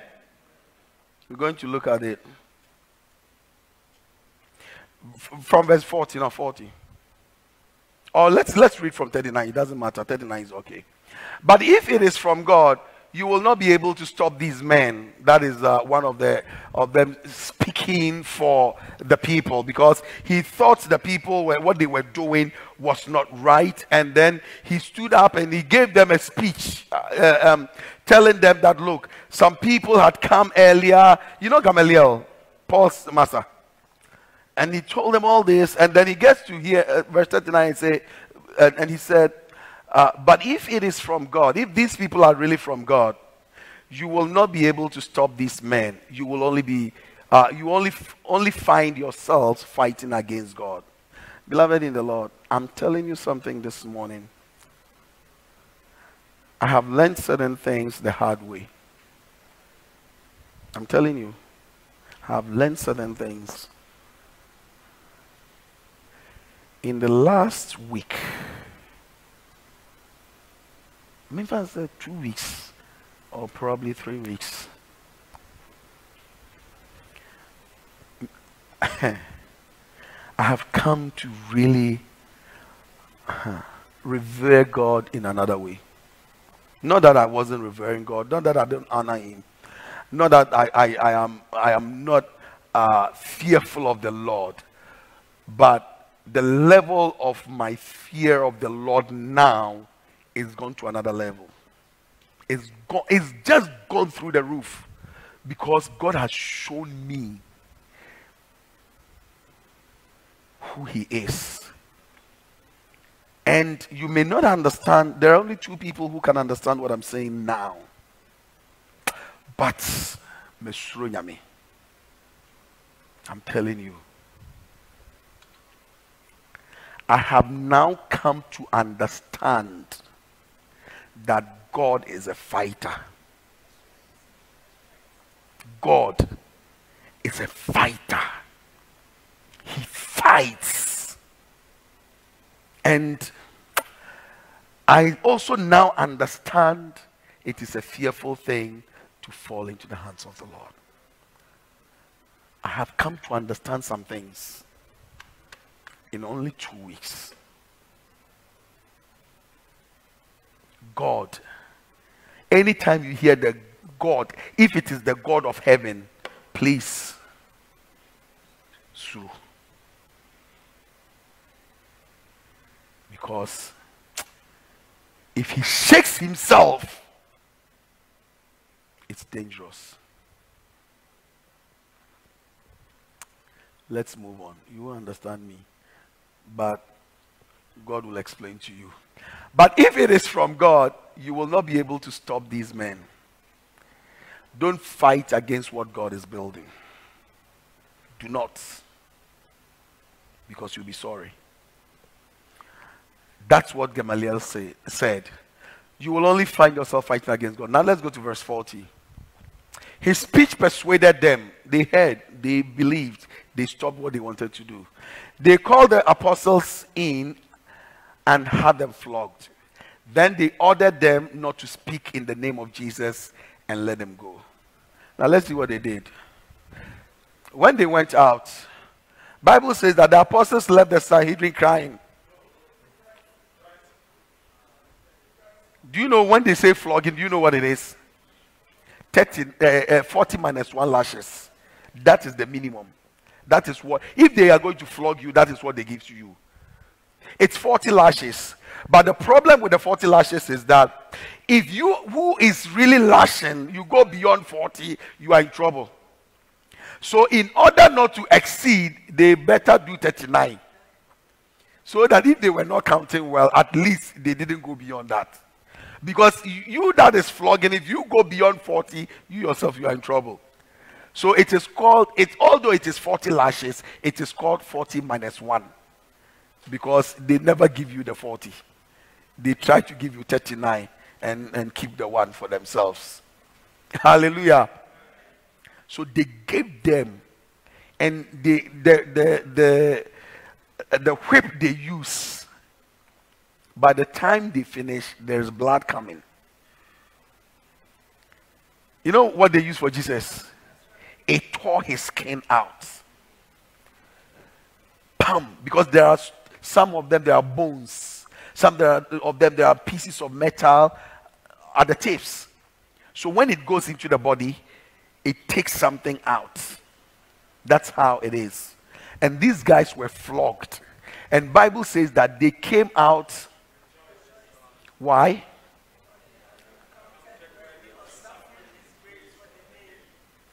They have been counted what?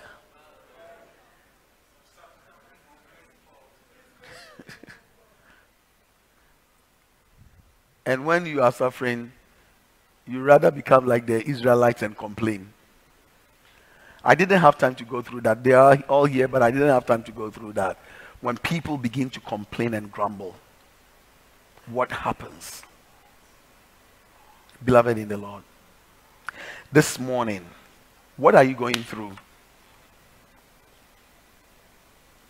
What are you going through? What is the suffering that you are going through? Are you rejoicing, or you are grumbling and complaining and saying all kinds of things?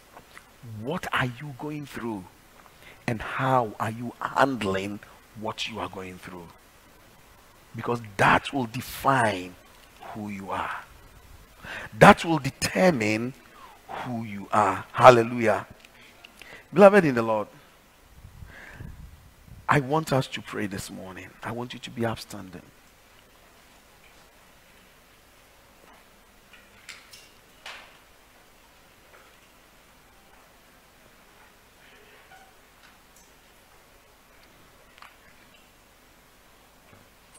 I just want you to play something for me.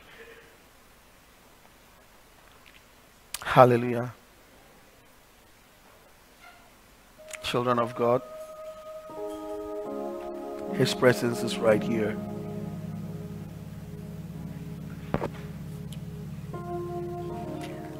Create in me a pure heart or a clean heart, however you want to sing it.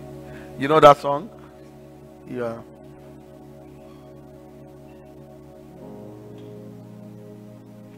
Some of us, we need the joy of the Lord, the joy of His salvation, a willing spirit to sustain us in the period of our trials. In me. Can you wait? I just want you to understand this, so you understand the prayer, the song they're going to sing, and the prayer you're going to pray this morning. Psalm number 51.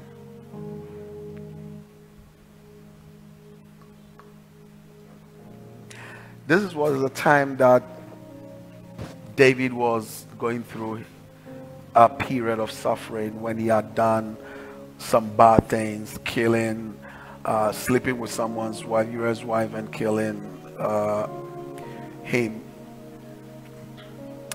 From verse 10, he says, "Create in me a pure heart, O God, and renew a steadfast spirit within me."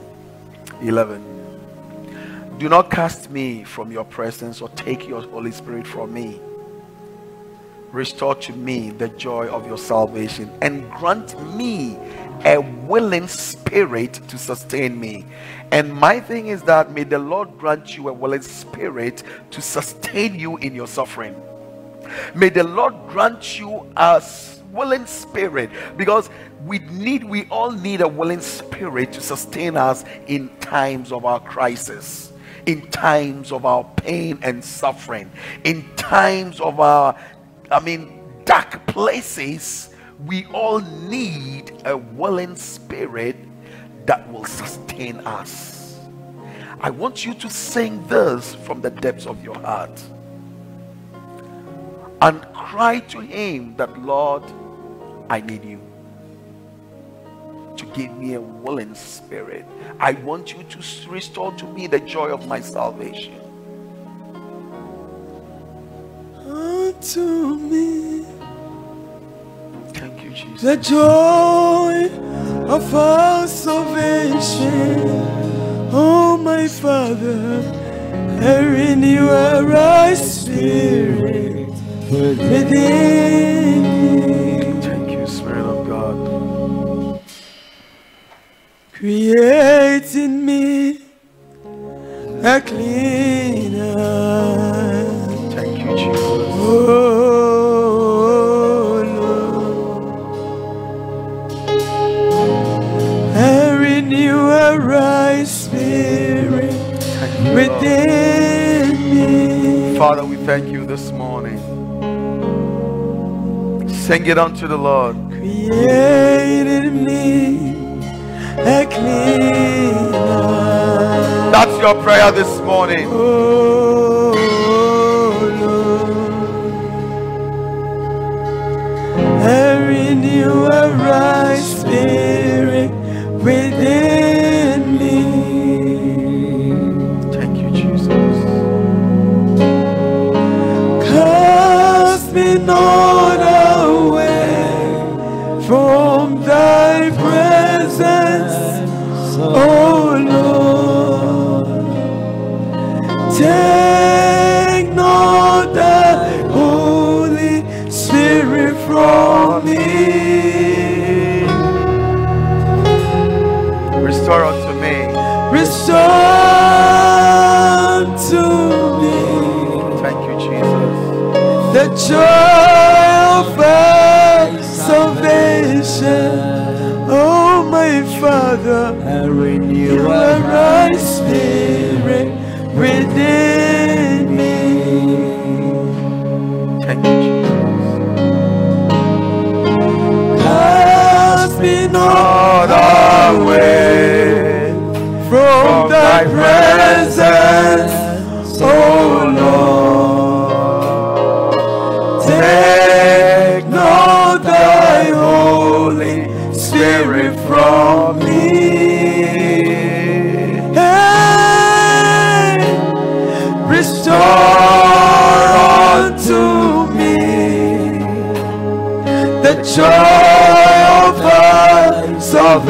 Oh my Father, and renew a right spirit within me. Thank you, Jesus. Create in me Father, we thank a you. clean heart. Create in us a clean heart, Lord. Oh Lord, Father, this morning we are in your presence. and renew a right Come, Holy spirit Spirit. within me. I pray in the name of Jesus, may you give us a new spirit, a new strength, so we can endure that which we are going through. Give us the right spirit, the willing spirit, to sustain us in the pain and in the suffering that we are going through. I renew a right spirit. Father, trials are bound to come, but when they come, Father, in the name of Jesus, may you give us the strength to stand and walk and come out successful. Come out as people that you are prepared and strengthened. Take not thy Holy Spirit from me. Hey, restore unto me the joy of thy salvation. Oh my Father, and renew a right spirit within me. Beloved, I want you to lift up your hands and begin to cry unto the Lord that, Father,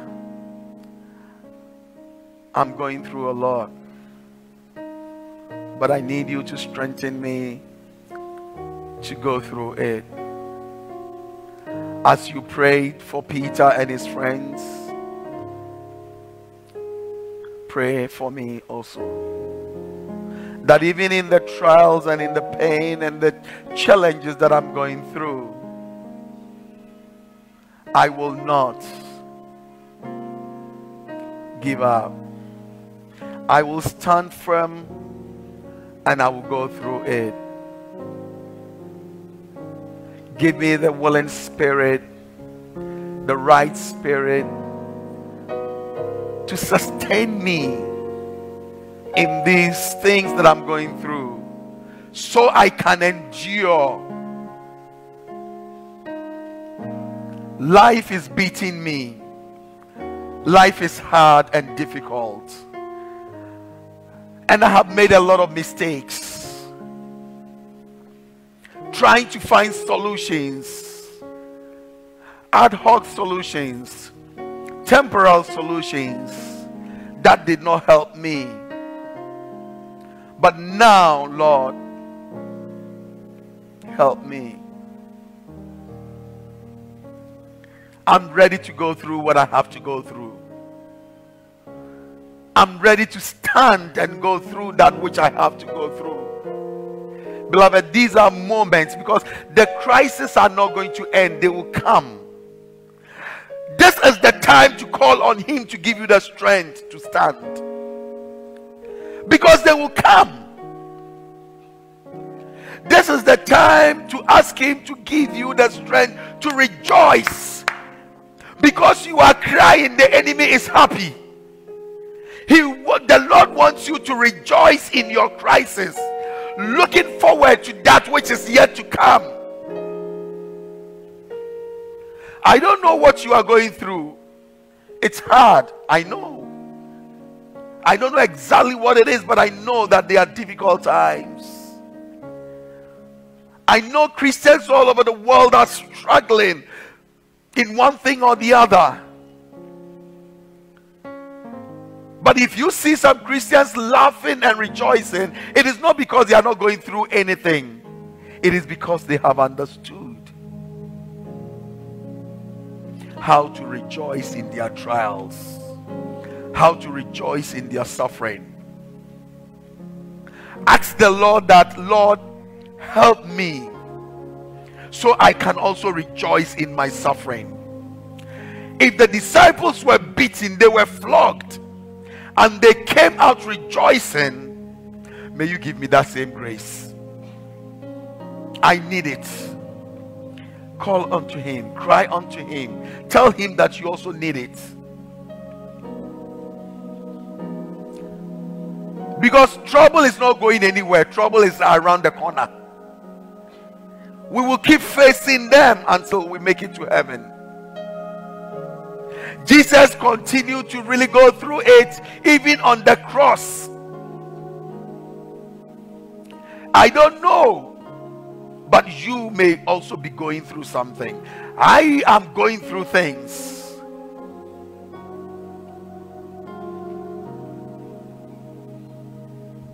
But he gives us the grace. We laugh and rejoice not because there is no trouble, but because our faith in God sustains us.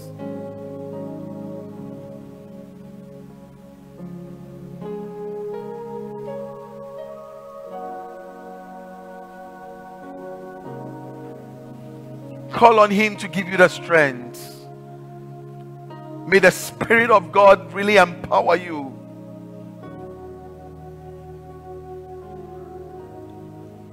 Some of us have failed in areas that we should have passed. Bring them before the Lord and tell him that, Lord, I failed because I couldn't stand the pain. I couldn't stand what I was going through. I needed the money, so I had to go and fornicate to get it. I couldn't stand. I didn't know where my next food was going to come from, so I had to steal.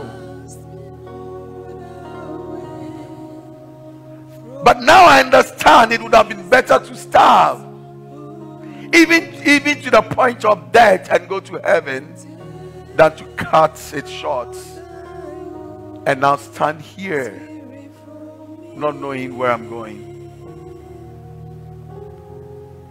But I come to you this morning and I ask you to forgive me. Talk to him. Forgive me and give me the strength to stand so I can pass the next test.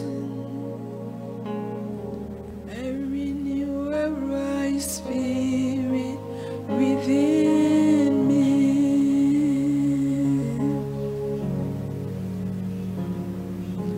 cry unto him. Call on him. He's here to help all of us. I need that strength, and you need it as well. Paul said, not that I have already attained it. I stand here not because I have already attained that. I stand here crying for the grace myself, so I can carry on, so I can rejoice in the situation I find myself in. Though not interesting, though not nice, I can rejoice because he gives me the grace. Spirit within me. Thank you, Jesus. Cast me not away. I don't know who needs that strength this morning. I don't know who is ready that the Lord give me that strength this morning. Even if there is fire, I am ready to pass through that fire. I'm not running away from any fire. I'm ready to go through it. Restore to me. I'm ready to go through whatever I have to go through. It doesn't really matter. I'm ready. I renew a right spirit within me.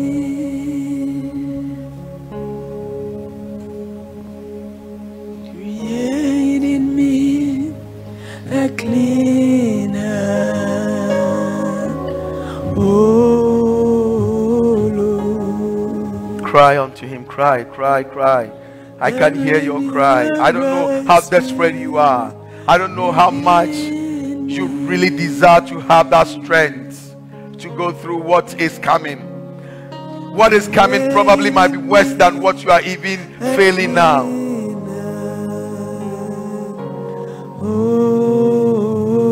Know that the exam you do today, the test that you pass today, The test that comes tomorrow is much more difficult than the test you passed today. Within me.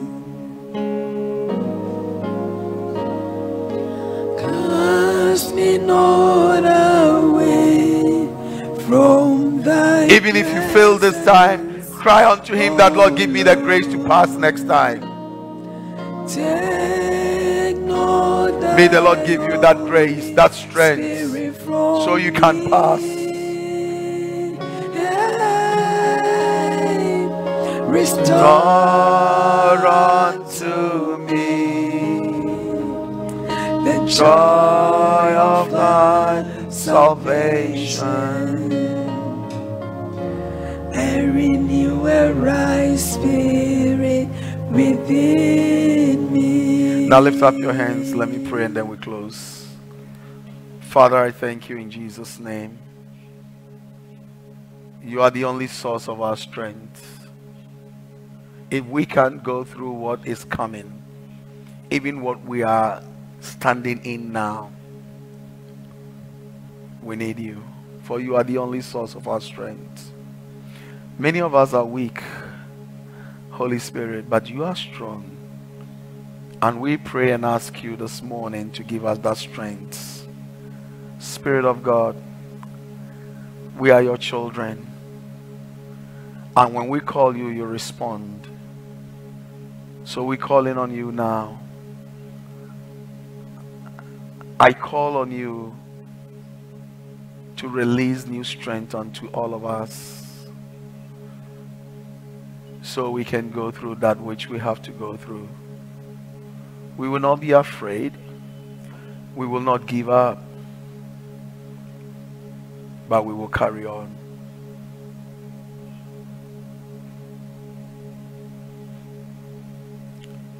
Spirit of God, help us now. Many of us are weak. Probably all of us are weak. So we all need you. What is the crisis you are going through that you need God to give you the strength to overcome? Thank you, Jesus. Just open your heart and let him give you that strength now. Let him give it to you now. Let him give it to you now. Spirit of God, release it now. Release it now. The strength to stand in the midst of trials, suffering, and pain. Release it now. Release it now. Release it right now. Thank you. Beloved, just be in his presence and be ready. Just tell him in your spirit that, Lord, I'm ready. And let him fill you. Thank you, Holy Spirit. Thank you. Thank you. Thank you. Thank you. Just receive that strength now. Receive it now. Receive it now. Receive it now. Receive it now. Receive now. Receive now. Receive right now. Receive right now the strength that you need. Take it now. Take it. Take it. Take it. Take it. For you need it. You need it. You need it. Yes. Take it. Take it. Take it. You are saying I'm weak, but Lord, you are strong. So fill me now. Fill me now. Yes. Yes. He's feeling you.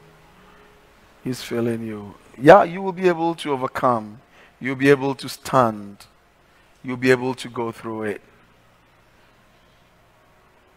Your struggle, your suffering is probably a weakness that you are saying that, Lord, help me to overcome this.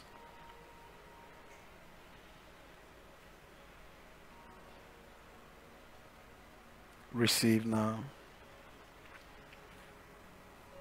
Receive. Receive. Take it. Yeah, he's releasing it. So receive as he empowers you.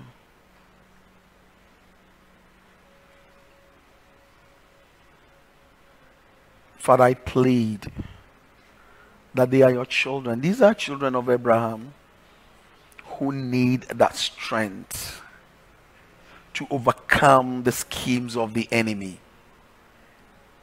The pain, the shame, the suffering that they go through like on a regular basis.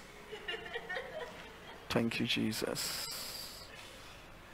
Thank you, Jesus. Thank you, Jesus. Thank you, Lord. Thank you, Lord. Thank you, Lord. Thank you.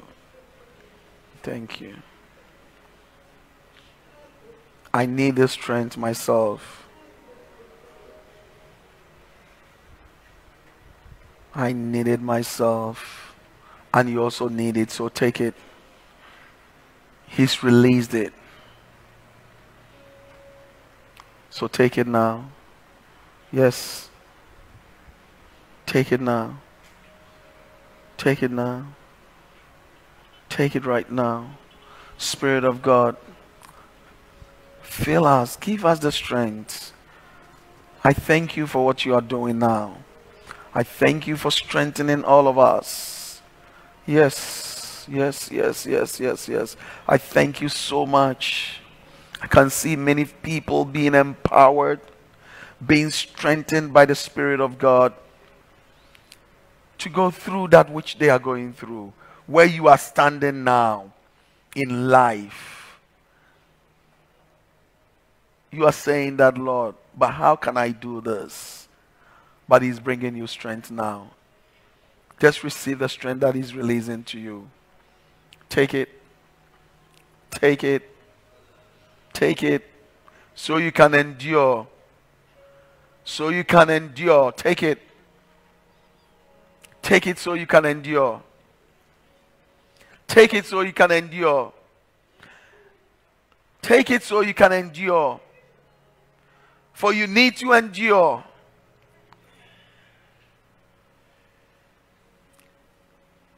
He's not taking that crisis away. He's giving you the strength to go through it. That's what you need. That's what I need. And that's what he really is releasing now. Strength. Be strengthened now. Holy Ghost, strengthen us now. Bring us that strength, that power. Right now. Right now. You are here. Let your fire come and refine us. Yes, take it now. Take it now.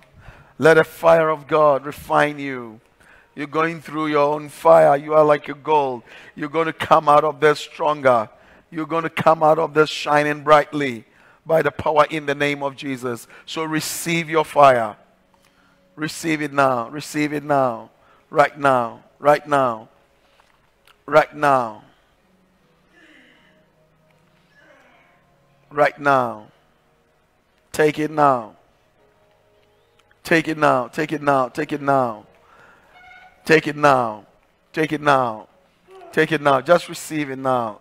Receive it now. Both of them in the name of Jesus. Receive it now. You need it to stand. You need it to stand. You need it to stand. You need it to stand right now. Take it. Oh, yes, Holy Ghost. Thank you for our life. Thank you. Thank you. Thank you. Thank you. I need to talk to this woman when we close. But receive that strength now. Take it. Take it. Take it. Take it. Take it. You need it. You need it. You need it. Lift those hands. Lift those hands. Tell him, I surrender to you. Tell him, I surrender. I surrender. It's just a sign of surrender. Thank you, Jesus. Thank you. Tell him, I surrender, Lord. I surrender to you. I have tried with my strength, but it's not working. And I need you now. Right now. Right now. Right now. Right now. You to lift up your hands. Thank you, Jesus. Thank you. Yes, take it. Take it right now. You know you need it. So receive it now. Right now. Take it.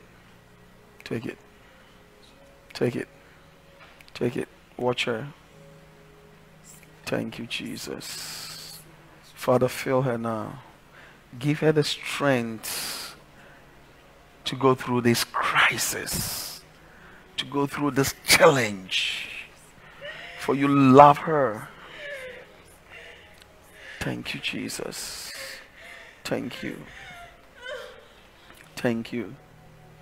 And you, I don't know what you're going through. Thank you, Jesus. Oh, yes. Father, in the name of Jesus, I don't even know you. But if you will go through this, may the Lord wipe away those tears and give you the grace to walk through it. May He give you the spirit of endurance so you will endure. It's painful. It's not easy. But may the Lord help you. Take it now. Receive that strength right now. Take it right now. Yes. Yes. Thank you, Jesus. Fill her now. Give her the strength right now. Take it now. Take it now. Take it now. Take it now. Take it now. Take it now. Take it now. Take it now. Take it now. Take it now. Take it now.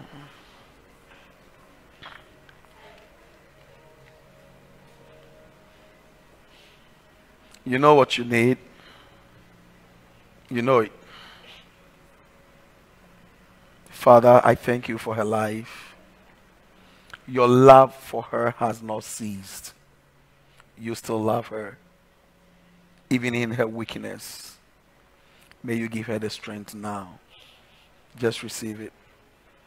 Receive it. Receive it. Receive it. Receive it. Yes, take it.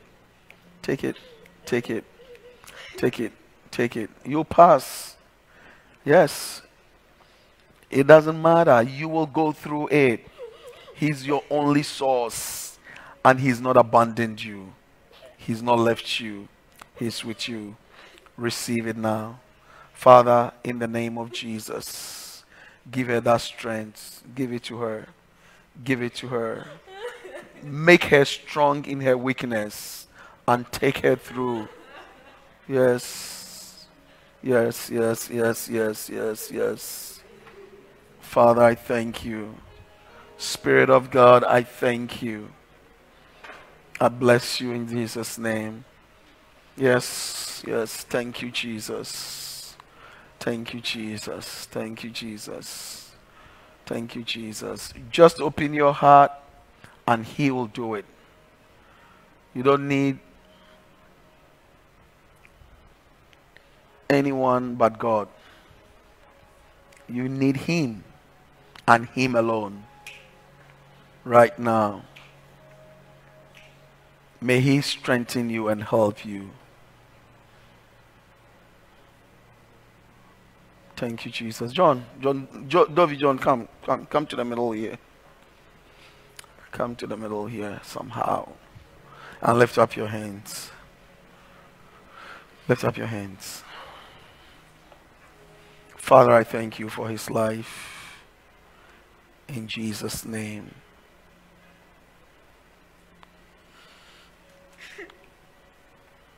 Help him, Holy Spirit. You know his heart and you know his strength. He's weak, but you are strong. So give him that strength Give it to him now. Take it now. Take it. Take it. Take it. Take it. Take it. Take it. He knows you are weak. He knows it. And he knows your heart. He knows your struggles. He sees you every day going through what you are going through. He sees you every day and he's ready to help you. So he's giving you the strength. He's giving it to you. Beloved, the Lord loves this guy.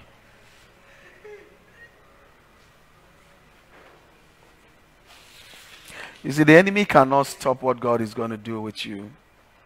He's tried. In fact, even coming here this morning was a struggle. Oh yeah, I know, it was a struggle. You almost didn't come because of this encounter. You almost didn't come because of this encounter. But the Lord wanted you to come so he will empower you. In the name of Jesus, receive. Because of your persistence to come, may the Lord give you more. Thank you, Jesus. Receive it now. Take it. Take it. The enemy can't stop you. He cannot. Receive what God is giving to you right now. Right now. Right now. Take it. Take it. Take it. Take it. Take it. Take it now. Take it now. Right now. In Jesus' name.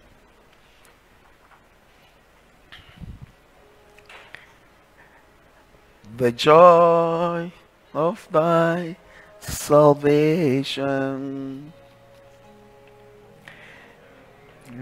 right spirit within me.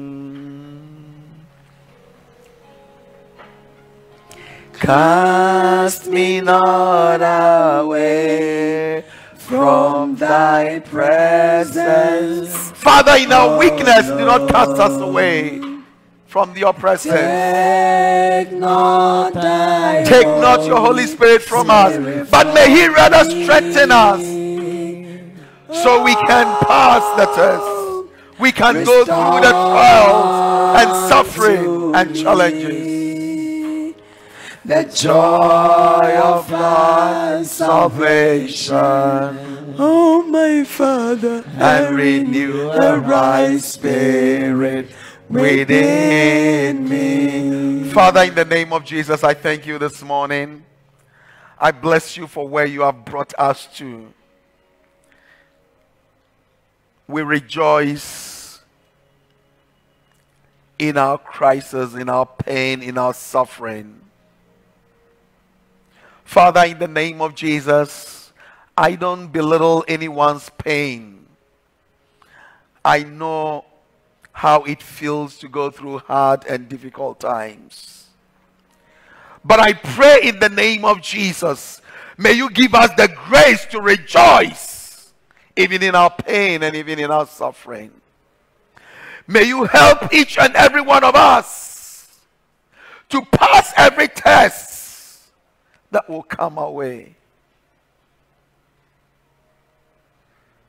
Give us the strength, Holy Spirit.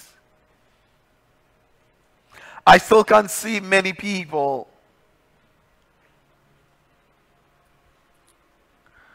who need you, and I know you have not finished with us. I pray in the name of Jesus that every strength that we need to say yes to you, every strength that we need not to run away from the suffering, from the challenge, from the trial, but to stand and go through it, Lord, give it to us. Give it to us. Give it to us so we can stand and go through it. May no one fail, Lord. It doesn't matter what the test looks like. May none of us fail our tests. None, absolutely none of us. May all of us stand strong.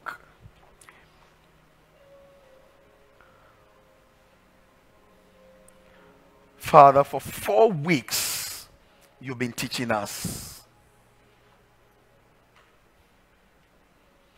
And I pray in Jesus' name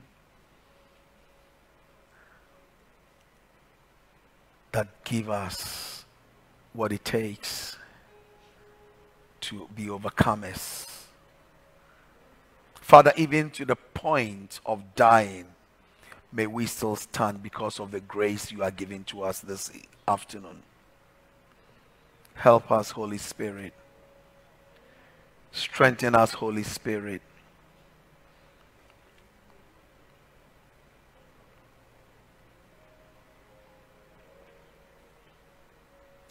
The Egyptians are coming.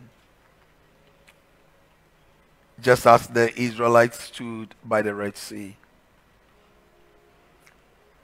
We are in such a state, Lord. There is crisis ahead of us.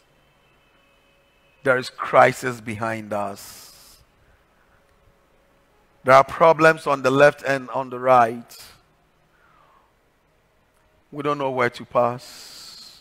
But we lift up our heads and we see you in heaven. And all you say is, be still. The Egyptians you see today, you will not see again. The Red Sea you see today, you will walk through it. Lord, may we walk through our Red Sea. Give us the grace to wait.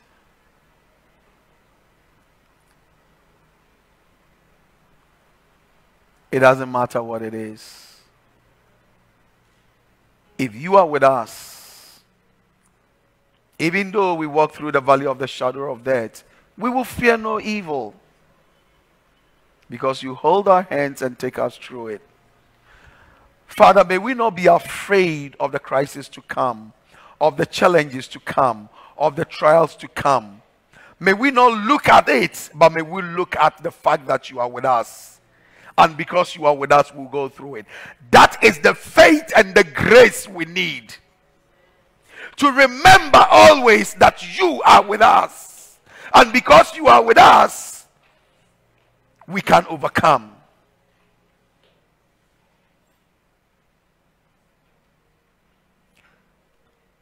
Father, in the name of Jesus, we agree with the songwriter that because you are with us, we can face tomorrow. It doesn't matter the crisis of tomorrow. It doesn't matter the challenges of today. Father, may you give us the grace so we can hold on to you. We can look up to you. We can hold on to the promises that you have given to us. Father, may we not fail. May we not fail. We have failed in the past. But by the power of your word, may we never fail again. May we not fail again. Not again, Lord. May we stand strong and firm because of your word. I thank you this morning. I glorify you. And I praise you. I thank you that the word itself has brought strength and new hope to each and every one of us. And the power of your spirit has quickened us. I give you praise for what you have done with us. In Jesus' name, amen.